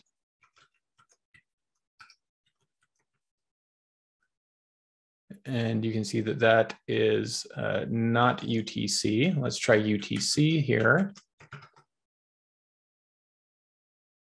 And we got an error here. It says already time zone aware, use TZ convert to convert. Okay, so it is already time zone localized. So this gives us the hint that you're doing it the wrong way, use TZ convert. So dt.tz convert, let's pull up the documentation for that. And a TZ of none will convert to UTC. Okay, so we're going to say TZ is equal to none here, and hopefully that works. And it says there is no time zone information there. I'd actually prefer it to say UTC like that. So I'm going to say time zone is equal to UTC. Yes, to be pedantic, UTC is not a time zone, but Pandas supports non-time zone in there. Okay, the next one, convert the time column to America, New York. Okay, so let's try that. So America, New York is Eastern time zone. So there are a bunch of different ways of saying time zones like EST, EDT, that sort of thing. To be pedantic, like EST is not a time zone, but America, New York is the time zone. So a time zone is associated with a location in there. So here is America, New York. That looks like TZ convert worked. Let's see if we can do that with TZ localize. And TZ localize, and this doesn't work. So already aware, use TZ convert. Okay, so presumably if you have something that is not time zone aware, then you could use this. Okay, any questions or concerns about this?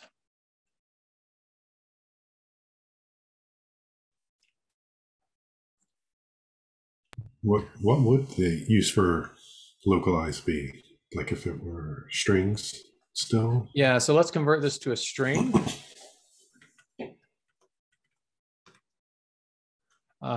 So here's the string version here.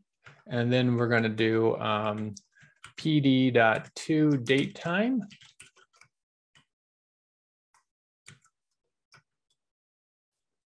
Okay, and this put it as UTC. So let's see.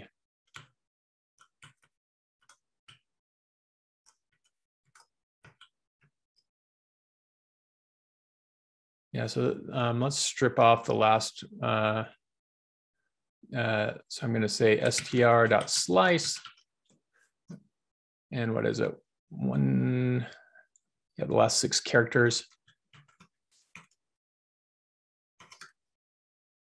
So we're going to go from -6 to the end. Let's see if this works. -6 to the end.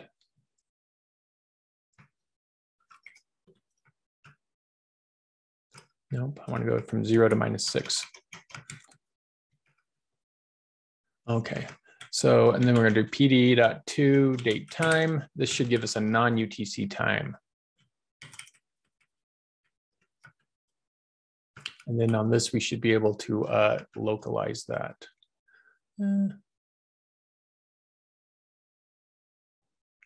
Okay, we got ambiguous time zone here. Okay, so because I pulled off that offset, then I have an ambiguous time zone. So we need to say like ambiguous. So this time zone here, 120, can, like, this is the data that I posted a tweet at a time when it's ambiguous here. So ambiguous, we can say true. Let's see if this works. Okay. So if you have a time that is not, that is just, I'll call it wall clock, right? But it's not, it doesn't have a time zone associated with it, then localize should be able to do that. Does that help?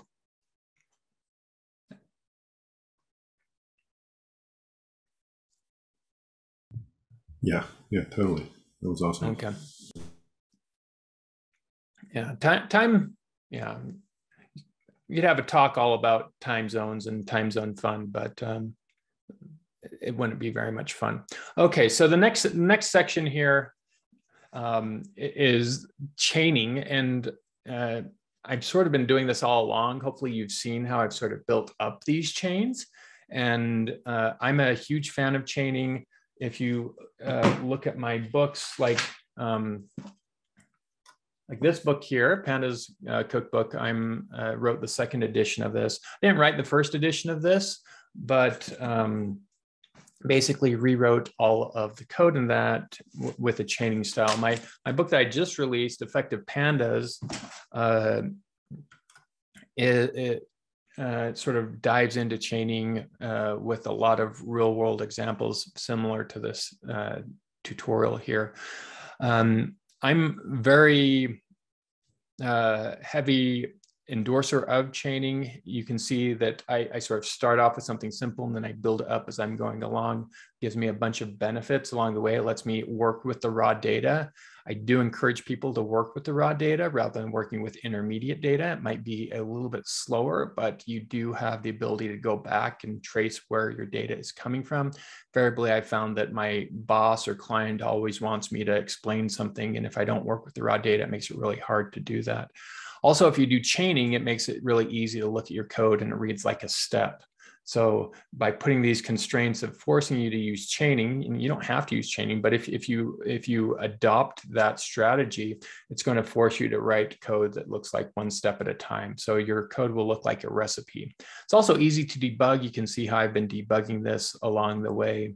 So I don't really see many reasons not to use chaining. The other nice thing about using chaining is that rather than having a bunch of cells with a bunch of intermediate objects, you just have one clean step. So it makes it really easy to come back to your notebook, your analysis later on, and just start going where you come from. I've seen multiple times where people have notebooks where they have a bunch of operations that they might do in arbitrary order, and it makes it really confusing to come back to. Can't remember which cells you ran and which order that you executed them in. So chaining helps alleviate that as well. Yeah, I've got the hint here. If you find some operation that you can't do with chaining, consider using pipe. And I've shown that. So what I like to do after I've made this chain here is I'll just convert it into a function. That's another thing that a lot of people who are doing data don't do, is they don't use functions here, which for most software development is like a big no-no, doing things at the global level. So by putting that into a function, I can now start sharing this. I can test it. I can deploy it, that sort of thing. So here is my function to manipulate my Twitter data, and I can just go through it. The first thing I'm going to do is rename my columns. The next thing I'm going to do is going to drop the promoted columns. Next thing I'm going to do is drop these other columns as well with these names. Then I'm going to convert impressions to a uint32. I'm going to convert engagements to a uint16. I'm going to convert replies, hashtag clicks and follows to a uint8. I'm going to convert all of these to uint16. I'm going to make a column called tweet permalink by converting this thing into a categorical. And I'm going to update my time column and put it in the America Denver time zone. So it reads as a step of each of these things, or a step that I'm doing to this. I can go through and comment this out if I want to, but pretty clean. Okay, and then if I had a notebook, I would basically, at the first cell of my notebook, do my imports, load my raw data, and then on my next line here, or in my next cell, I would have this. I run those two cells and I'm good to go. Everything just works. Now contrast this. This is the sort of code that I see in the real world, or people will do something like this.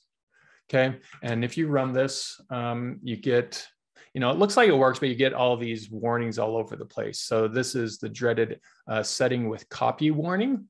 that if you use Pandas and you program Pandas in the style that looks like this up here, you'll see all over the place. And then you'll like go to Stack Overflow and try to figure out what this means. And it'll be really confusing because no one really knows what it means or understands what it's causing it. But basically the solution is to stick a copy. And so people will basically come up here and they'll put copies on all this.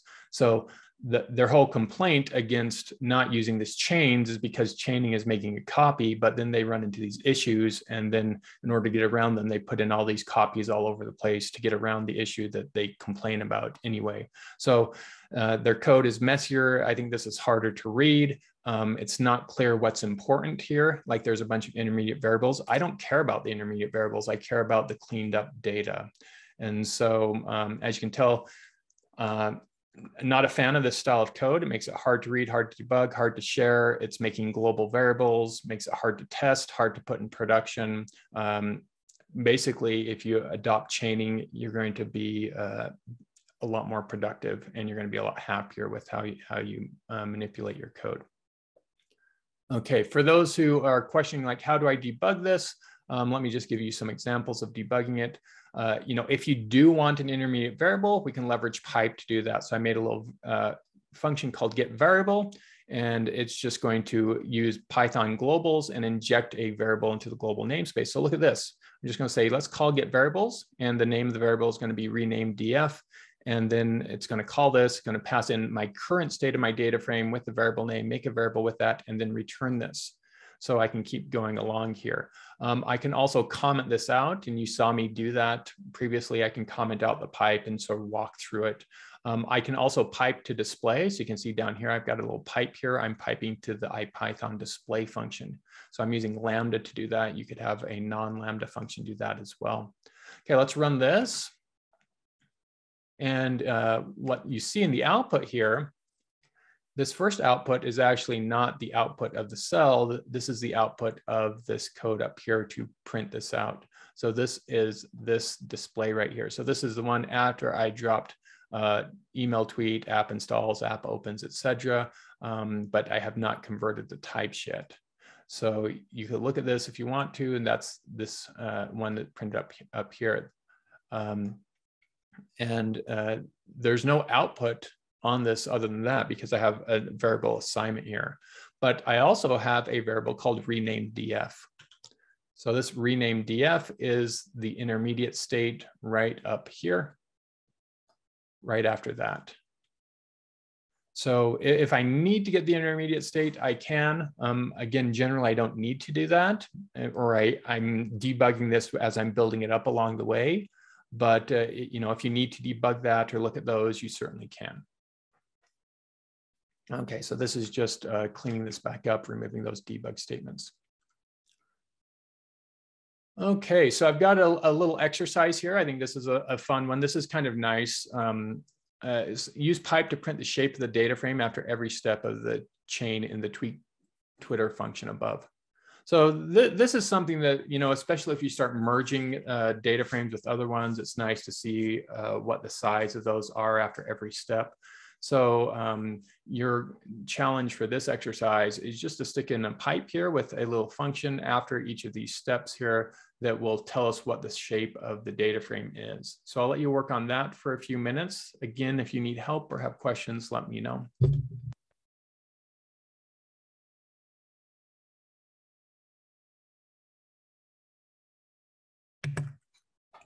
Okay, let's look at this chain exercise here.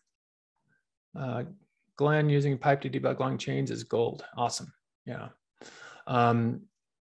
Okay, so I'm just going to copy this cell up here just by hitting C and then hitting V down here to paste this. And then I'm going to make a little function here called shape, or I'll call it get shape.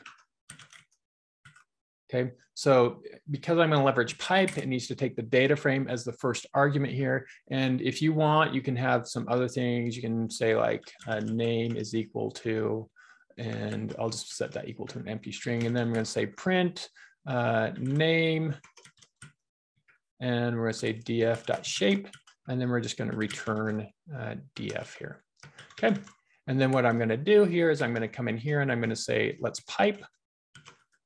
get shape, and we're throwing that function in there, so we don't call the function. And I can say like name is equal to, maybe I can say this step 1, right?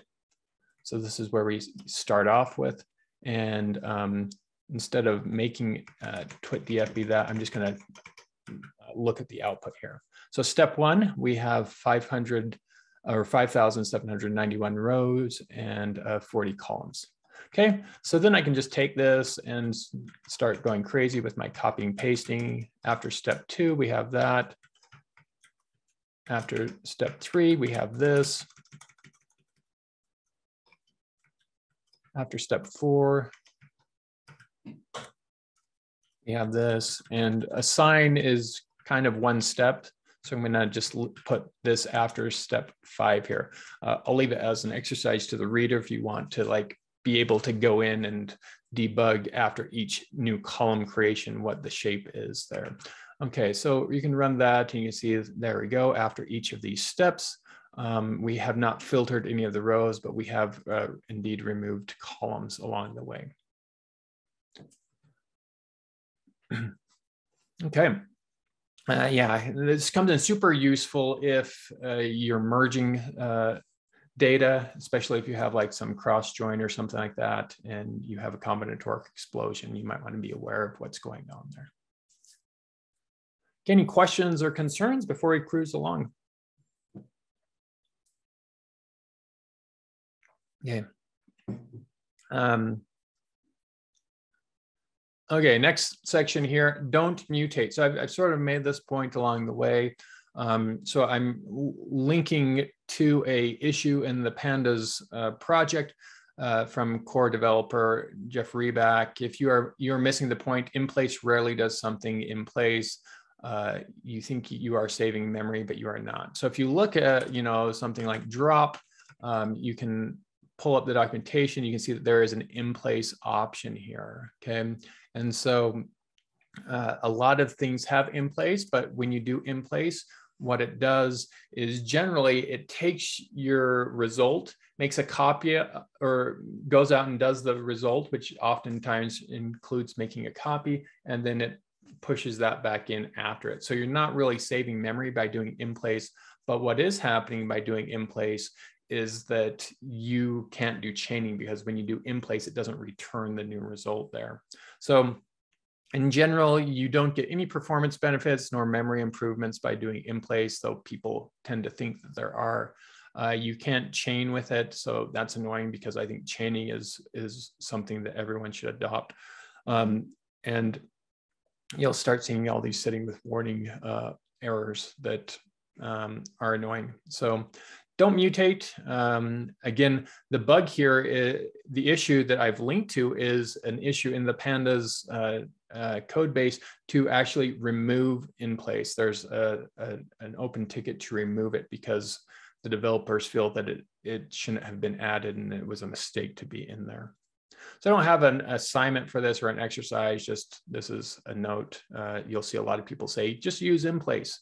And my comment is you shouldn't use it, and it might not be in future versions of Pandas. Okay, the next section is about application. It turns out that, so let me just load my data here. I'm gonna just run the cell so that I now have this twitdf, which is my cleaned up little data here. Now, let's say I wanted to convert engagement rate to a %. I could do apply, because they plot the engagement rate, apply this 2% function here. So the % function takes a value and multiplies it by 100. And that looks like it works. I'm getting 1.9% on my second tweet there. Now, it turns out that Pandas, due to how it works and being built on top of NumPy, can do this in a much more optimized way. We can say, just take that column and multiply it by 100. And if you look at that, that looks like it gives you the same result. However, how this is being calculated is not the same.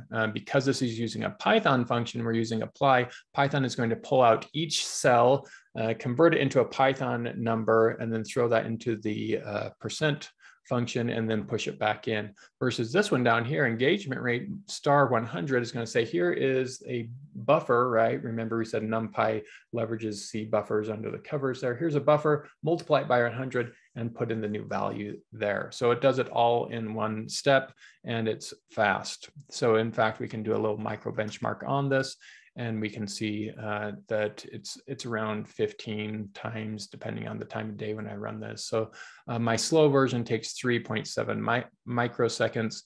My fast version takes 274 microseconds. So milliseconds versus microseconds. So pretty good speed up. Now, what about strings? So I might want to say, do some string operation. And one of the things I've heard as I've looked into tweeting and making effective tweets is that if you use Unicode, your tweets will be more effective. So I might want to do some analysis and see if my tweets were actually Unicode. Did that make a change here? So how do I tell if my tweet is Unicode? Well, one of the things we can do is we can encode it into ASCII, and then we can decode it from ASCII.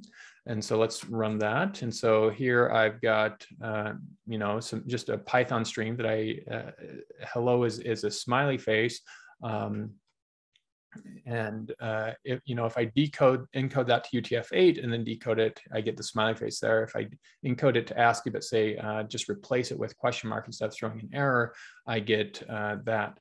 So maybe a poor man's way of determining whether something has Unicode in it is convert it into ASCII and back. And if it's the same as it was before, then it doesn't have Unicode, right? ASCII, if it's just purely ASCII, it doesn't have Unicode. So I might make a function like that, is Unicode, convert it to ASCII, and then convert it back. And if it's not equal to that original value, then it is Unicode. So let's do that here.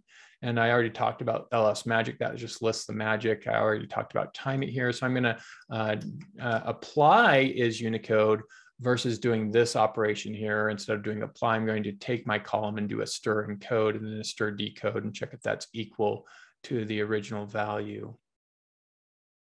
Okay, and you can see that in this case, when I do apply, it's actually faster than doing this with the Python or the Pandas version. Again, when you are using string manipulation in Pandas, unless you're using categoricals, you're in Python land, you're in slow land, you're going down the slow path. So in that case, apply might make sense. But if you're doing numeric operations, you don't want to use apply, because then you're taking a fast operation and putting it back into Python land. Similarly, I can say is it a return? Does it start with an at? And then you can see how long that takes versus doing just str.starts with. In this case, there's not much of a difference between those. So I say don't use apply. That should have a little star. I'm actually okay with apply if you're using string manipulation. It turns out that apply, if you're using apply with NumPy functions, it goes down the fast path because it realizes that this is a NumPy function and comply it to the whole column there. So at this point, I'm going to update my tweak Twitter here. I'm just going to add a couple new features to this, like is it a reply? What's the length of it? The number of words is Unicode, etc. So a lot of these are string manipulations here, but I'm going to make a new twitdf object here after doing that. Okay, so this is my new data set. I've cleaned it up a little bit. So we've got a apply exercise here, and I think due to the sake of time, I'm going to skip apply because I want to be able to cover the material. And if we have enough time, maybe we'll come back to it. But let me ask if there are any questions before we proceed here.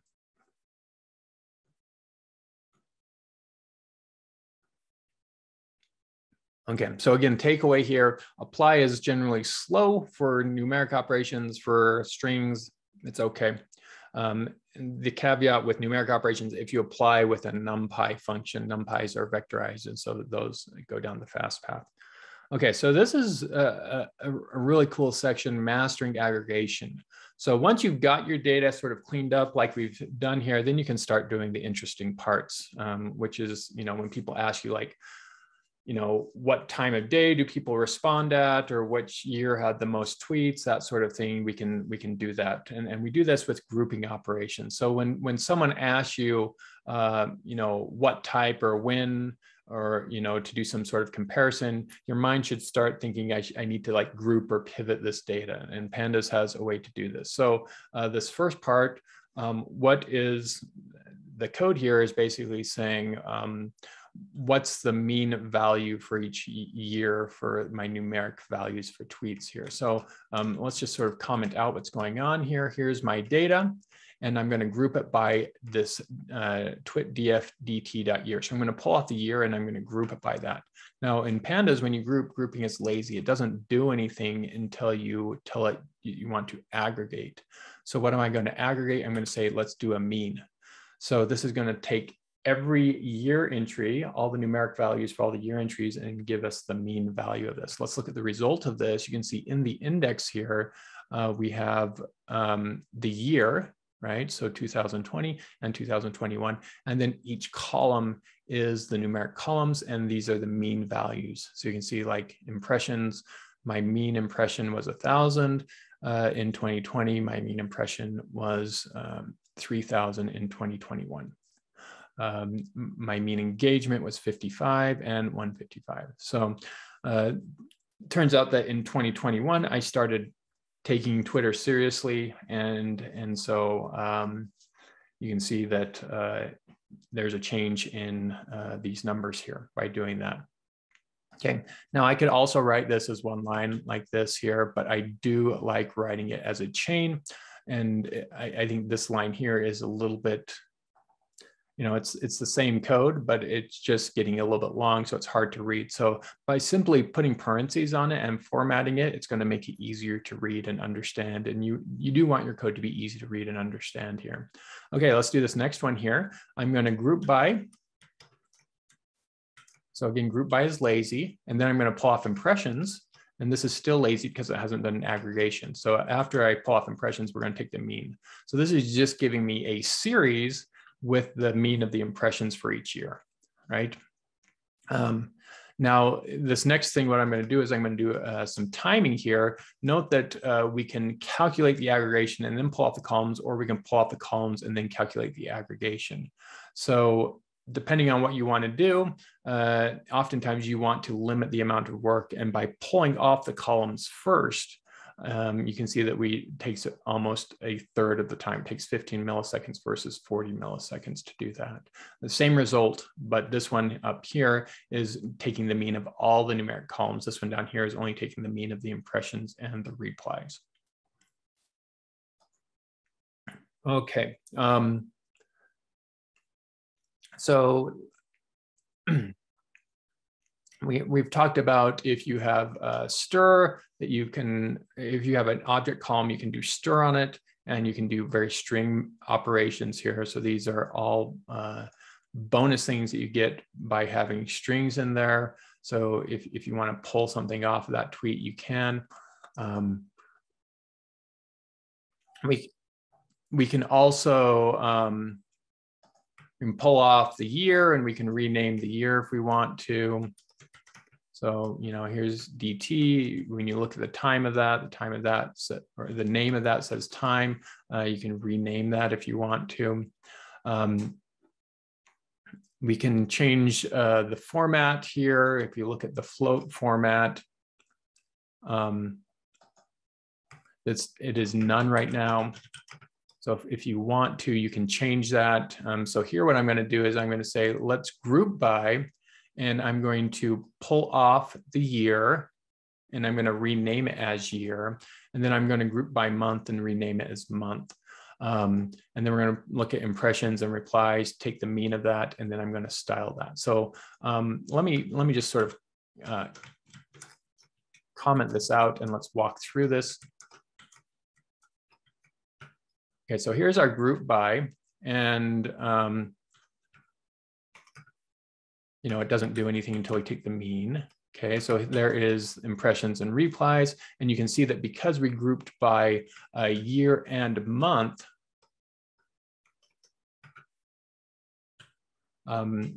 in the index here, we have what's called a hierarchical or multi-index. So year in the outer and then month in that. So that's kind of cool.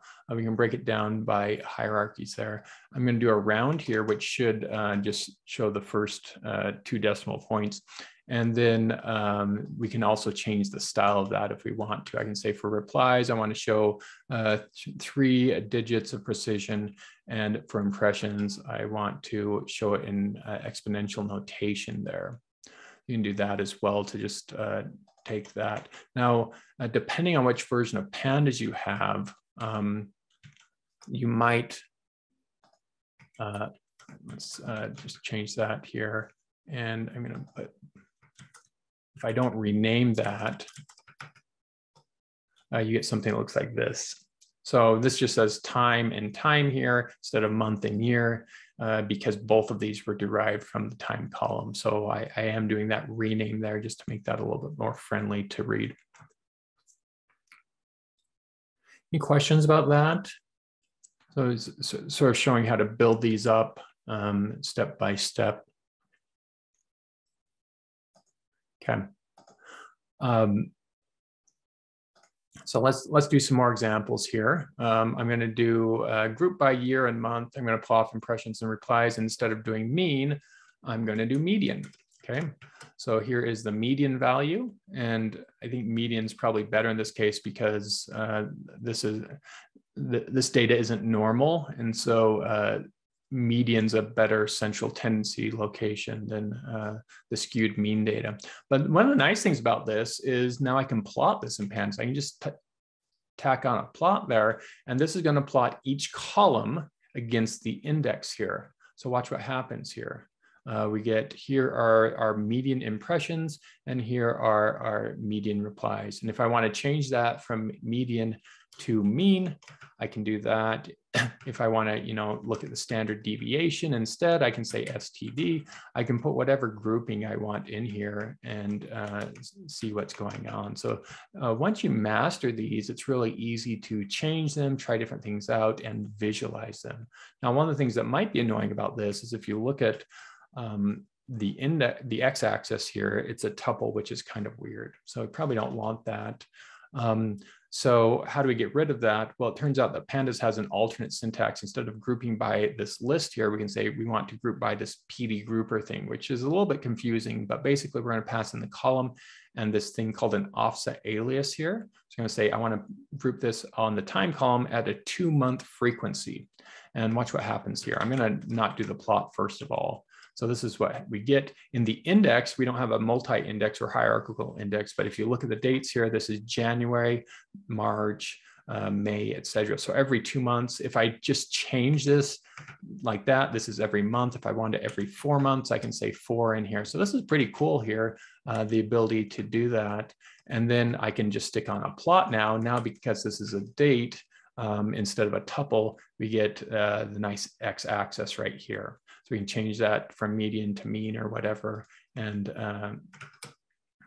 there's our above plot here, but with a nice x-axis here. Okay, one of the nice things about this grouper is that I can do things like I want to do every 2 weeks. So you can do every 2 weeks or every 3 weeks. And all you have to do is change that to get the different frequency. You can even do things like this. I want to do 7 days and 5 hours. So this is, 7 days and 5 hours later, this is the aggregation. 7 days and 5 hours later, this is the aggregation, right? And then you can stick on a plot on that if you want to. And this is the 7-day, 5-hour aggregation. Now, is there anything special about 7 days and 5 hours? No, just wanted to demonstrate that this offset alias is pretty powerful and that you can, this whole thing is basically 1 line of code. I've written it out as multiple lines of code, but you can do a lot of powerful things with Pandas once you start understanding these grouping operations here. Okay, so here I'm going to, remember I said I heard that Unicode makes a difference. So I'm going to actually explore that a little bit. I'm going to say, let's group by every 7 days and 5 hours, which is sort of silly, but also whether it's Unicode or not. Okay, and so when I do that, I get this hierarchical index here. Here's their time, 7 days and 5 hours later. But we also have is Unicode or not. Okay, and if I want to, I can plot that. I get that weird index there. That's not particularly useful. I really want to compare the Unicode plots versus the non-Unicode plots. So how can I do that? I'm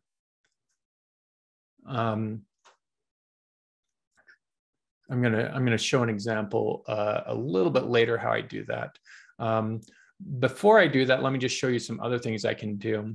I can also group by multiple aggregates. So here up above, I was just grouping by mean. Well, let's do mean, median, and this one that I defined here, the second to last value. And so you can do that, and look at this. We have hierarchical index and we have hierarchical columns here. So pretty powerful. I mean, again, one line of code, but you can sort of slice and dice this however you want. So you know, you can say, let's plot this. This is not a particularly nice plot because it's taking every column and plotting it, and it's plotting them against this tuple here, which is kind of weird. So I probably wouldn't give that plot to my boss, but again, it's pretty easy to plot those. Now, let me show you what I like to do once I have something like this here. I can do this unstack. So note here, I've got time and is Unicode in my index here. I'm going to unstack this. This is going to pull out is Unicode.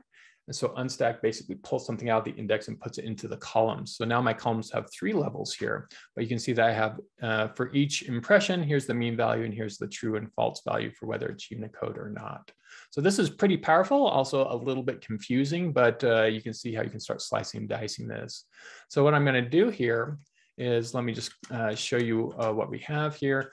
So here's our aggregation, mean, median, and second to last. I'm going to unstack that. That will pull out is Unicode here, and then I'm going to pull out impressions from that. So these are the for mean, median, and second to last, and is Unicode. These are the values there. Pretty cool, the ability to do that. And so if I just want the mean here, I can pull off mean from that. So that's what this next one is doing. So here's just the mean values. Here's what we had before, and here's the mean value for that. Now I have a note here. You have to use the index style here rather than the column name. That's because Pandas data frame has a method called mean. So in order to make sure that I'm using the column, I need to put that as the index notation there. Okay, at this point, I have a data frame that's pretty flat, right? It doesn't have hierarchical index or hierarchical columns, so I could tack on a plot to that if I wanted to. Here's just an example of pulling off the mean, trying to do that. Instead of getting the column, I get the bound method. So just note that if you have a column that collides with a name of an attribute, you might have to use that index access. Okay, so here's our plot of that. And this is looking at whether something is Unicode or not, and looking at the mean values of that over time. So from looking at this, it looks like, you know, impressions, certainly my Unicode impressions are higher than my non-Unicode impressions. And if I want to change this, instead of every 7 days, I can change it to 2 weeks, or I can change it to every 4 weeks, which is a month, right? Or I can change it to every quarter, which is Q. And it looks like, you know, but by most of these measures here, whatever I'm doing, Unicode gets more views than non-Unicode. Okay, if I want to slice it a little bit more, I can use loc to drill into that. So if I want to look at like July to August here, what's going on in this peak part here, I can use loc to pull that out. So here is the interesting part. You can see that I have a missing value for one of these dates. I didn't tweet anything with Unicode in there, but I can also, you know, stick on a plot there. That's what that looks like. I can fill in missing values. So because of your missing values, I got various options. I can say, well, let's put in a 0 for that missing value, so I don't have a hole. That's a 0 for it. I can say, let's interpolate that. That's going to just connect the dots here. So it does a linear interpolation. So again, here's no interpolation, and it's just going to draw the line here from there to there to interpolate that. Let's do a backfill. So backfill is going to take this value and push it back this way. You should see a plateau there going across. You can also do a forward fill instead if you want to push a forward fill value forward. again, sometimes this is easier to view on the just data here. You can see that we're pushing this 5,000 value forward. With a backfill, we're going to pull the 6,000 value back. You can also say drop NA as well. So in that case, we just drop that value, and that's what the plot looks like. Note that in this case, you're also dropping the other columns, so probably don't want to do the drop NA value. But those are various ways that we can handle the missing data in there.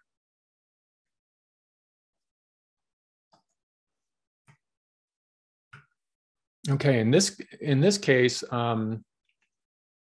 I'm going to interpolate the missing values, and if we do that, we get something that looks like this. So this is every 3 days. This is what it looks like. Now this is a little jagged, and so a technique that a lot of people do is they just do a rolling average. So I'm going to do a 7 rolling average. So since this is 3 days, this is going to be a 21-day rolling average here. So if I do that, when I do rolling, it's lazy. This is like another aggregation, but instead of doing grouping, I'm going to take a sliding window of 7. So I need to apply an aggregation to that, and the aggregation I'm going to do is mean. You can see that the first 7 entries here are missing because they don't have, or the first 6 entries will be missing because they don't have those. But when we plot that now, this smooths it out. So this is another really cool technique. Just by putting in these 2 lines, I can take this data here that's a little bit jagged, and I can smooth it out and put a rolling average on it very easily there. And if I didn't want the rolling mean, if I want the rolling median or the rolling max, we can just change this from mean to max, and here's the rolling max, right? So pretty cool, pretty cool. Once you start mastering these, you can build up these chains and do some really powerful stuff here. Okay, in addition, you can do what are called named aggregations. This helps get rid of those columns that were hierarchical. I'm going to say, let's aggregate. I want to make a new column called total views, which is taking the oppression columns and taking the sum of that. I want to take mean views, which is taking the oppression columns and making the mean of that. Make profile clicks, which is taking profile clicks and just giving the sum of that. This is just showing that I can throw in any function that I want to that does a collapse or a reduction or an aggregation. And so you can see that I don't have hierarchical columns here.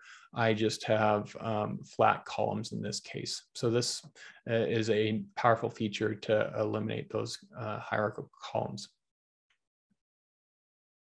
Okay, so just a caveat here, you see that I am grouping with PD grouper here. Pandas also has this thing called resample. If I set the index to a date time, you can do resample. However, in this case, resample fails here, which is kind of weird. It turns out that resample doesn't have access to these named aggregates, which I think is a bug or annoying. It should, but if you do group by instead of resample, it does work. Okay, and so here is another plot. This is well, we can just debug this, right? If I'm like, what's going on here? What is this? This is grouping by month and is Unicode. And we're looking at the total views, the mean views, and the profile clicks. If we unstack this, it's going to pull off the Unicode in there. And if we want to look at profile clicks, and so this is looking at profile clicks versus Unicode. So do, including Unicode in my tweet cause people to click on the profile. And so let's look and see if that is the case. And it looks like that is indeed the case, right? So, a hint for people looking to increase interaction with your tweets is to apparently use Unicode in your tweets. Okay.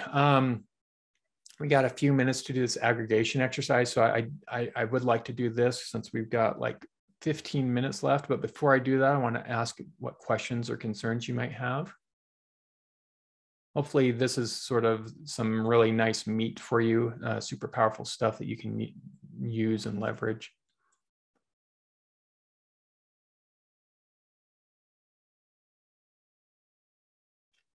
I think we're good.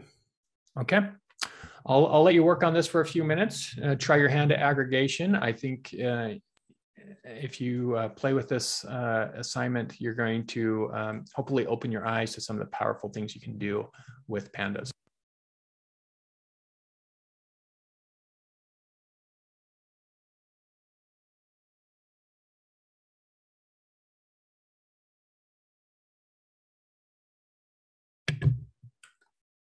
Okay, let's look at this aggregation exercise here. Hopefully you're able to play around with it for a little bit. The first one, what are the total impressions for each year? So this is kind of like math in like junior high or whatnot, where you have to convert a word problem into code. Rather than converting it into math problem, we're going to convert it into code. So let me give you a hint here. When you see something like for each year or by each year, that tells you that you want to aggregate by year.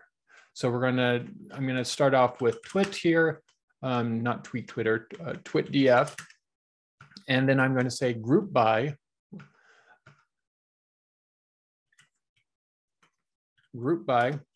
and I'm going to group by the year. Now, I don't have a year column. I have this time column. So I've got two options to do that. I can use PD grouper, or I can use, I can pull off from the time the year. So maybe I'll just show both of those for you. So if I want year, I can say from time dt.year. Really nice once you've converted things to dates, you can pull off those parts of it pretty easily. And I want impressions. And then I want the total for each year. So I'm just going to say sum. So again, aggregation function that takes a lot of values and collapses them to a single value. Look at that. There we go. We can see that, you know, in 2000, I had 2 million impressions. And in 2021, I have 10 million impressions. And so leveraging some of these Twitter techniques, I'm now, you know, some months I get 2 million impressions in a month. So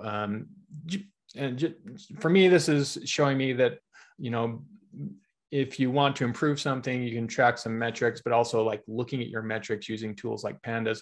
I think using tools like Pandas was really powerful for me to let me do better tweeting. So I mentioned I would say how to do this the other way, which would be using grouper. So this is PD grouper. This is one of the, I think the documentation for this is a little bit weird, like star args and star KW args. But basically, we're going to give it a key, which is the column, and the freak here, which is this offset alias. And I wish the offset alias was actually shown in here, but there's a link here to show you these offset aliases. So let me just very quickly show you those. So these are offset aliases. There is also, I also list them in my book here, Effective Pandas. But you know, if you want the business day, you put C. If you want the calendar day, you put D. If you want the weekly frequency, you put that. Those are the offset aliases. And it turns out you can shift these, and you can also like do like 5 weeks, right? But you can like shift, you can have a week that's ending on Sunday versus a week that's ending on Tuesday. So PD grouper, and I'm going to say the key is equal to time, and the freak is equal to y. Freak equals y. Okay, and I got a syntax error, which is the bane of existence everywhere. Line 6, it says, is a syntax error. And the issue is I need an extra parenthesis here. Okay, so pretty similar. The issue is here, if you contrast this one actually has a date in the index. This one here actually has an integer in the index. Okay, let me just show you that other thing. I could say like freak, and I can say like, I want week. So here's every week. And if I want to end this on Tuesday, I can say week-2. And you can see that this ends on January 7th. If I change this to Monday, it changes the date. So pretty powerful. If I want to change it on Sunday, you can change when those aggregations, and if I want to do every 4 weeks ending on Sundays, right, you can do that. So pretty cool stuff that you can do here with Pandas. Okay, so the next one is, what were the total impressions for each month? So really easy to get that from the year. Just change that Y to an M. Okay, so this is a little bit different than this one up here. Note that if I do this one up here, if I do this one and I say group by and I say dt.month, I'm grouping by an integer, and the integer doesn't have the year information with it. So this is just going to be for every month. That might be interesting to you, but you probably want to do this one instead, which is going to be the month for every year. Okay, and again, really easy to visualize this. We just tack on a plot to see what's going on to those impressions. Okay, and that was the next one, plot the previous. So we just tack on a plot to that to get that. Okay, the next one here, what were the total impressions for Unicode and non-Unicode tweets for each month?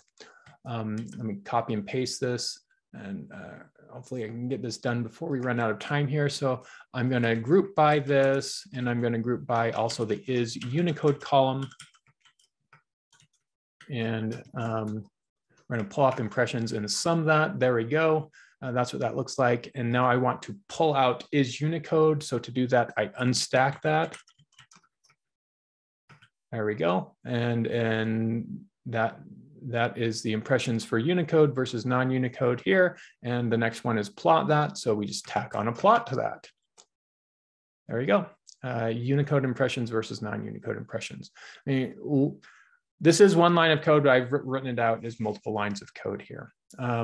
Next one here, total impressions for reply and non-reply tweets for each month. Okay, so this one, all I'm going to do is I'm just going to tack on an is reply instead of is Unicode here. Okay, so generally people don't see your replies, which makes sense. You know, because that's aimed at a certain person. So unless they're following that person, they won't see the reply. Okay, so that is aggregations. Hopefully you're able to mess around with these and try these out. Super powerful. Again, the syntax might be a little bit confusing, but once you start messing around with these, they're going to open doors and make it really easy to do some cool operations. Okay, so we're kind of at the end here. So in summary, if you use the correct types, you're going to save space. You'll probably use less memory, and you can improve the performance there. Huge fan of chaining. I don't think I'm going to go over it much more. If you haven't tried it, try it and see how you like it. I find that it's sort of like white space. When people come to Python, they're like, I hate this white space. Once they tried it, they don't go, it's not a big deal. I think similar with chaining. Once you try it, you're going to see that there are a lot of benefits and very little downside to it. Don't mutate. Apply is slow for math operations, and then these aggregations are super powerful. Use them. I'm going to put a link to my book here, Effective Pandas, 20% off if you're interested in that. If you want to connect with me on Twitter or LinkedIn, happy to do that. I'll put that link here in the chat, in the Slack, and also in the chat here.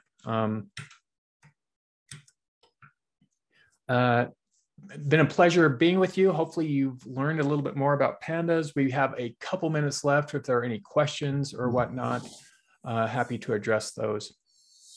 This was great, Matt. I will say, in particular, at least to me, the use of pipe to debug a long chain is great, because stylistically, notebooks, in my experience, I tend to inherit other people's notebooks, and they are just a mess. And then when you run into some kind of question with something that is chained, normally my first MO would be to break it up, and then that's even more intermediate variables, which just furthers the mess. So I think your style here in these tips are just awesome. Thanks. Yeah, I found that a lot of people are like, oh, this is long code, it's hard, right? But I think the constraints of step by step is actually going to force you to think about what's going on and write it in a better way. Yeah. Cool. I think it's great. Thanks. I guess as a reminder to everybody, the recordings will be available in about 15 minutes after we end this session. The raw ones anyway, but you can continue to kind of browse them and scrub through it on LoudSwarm.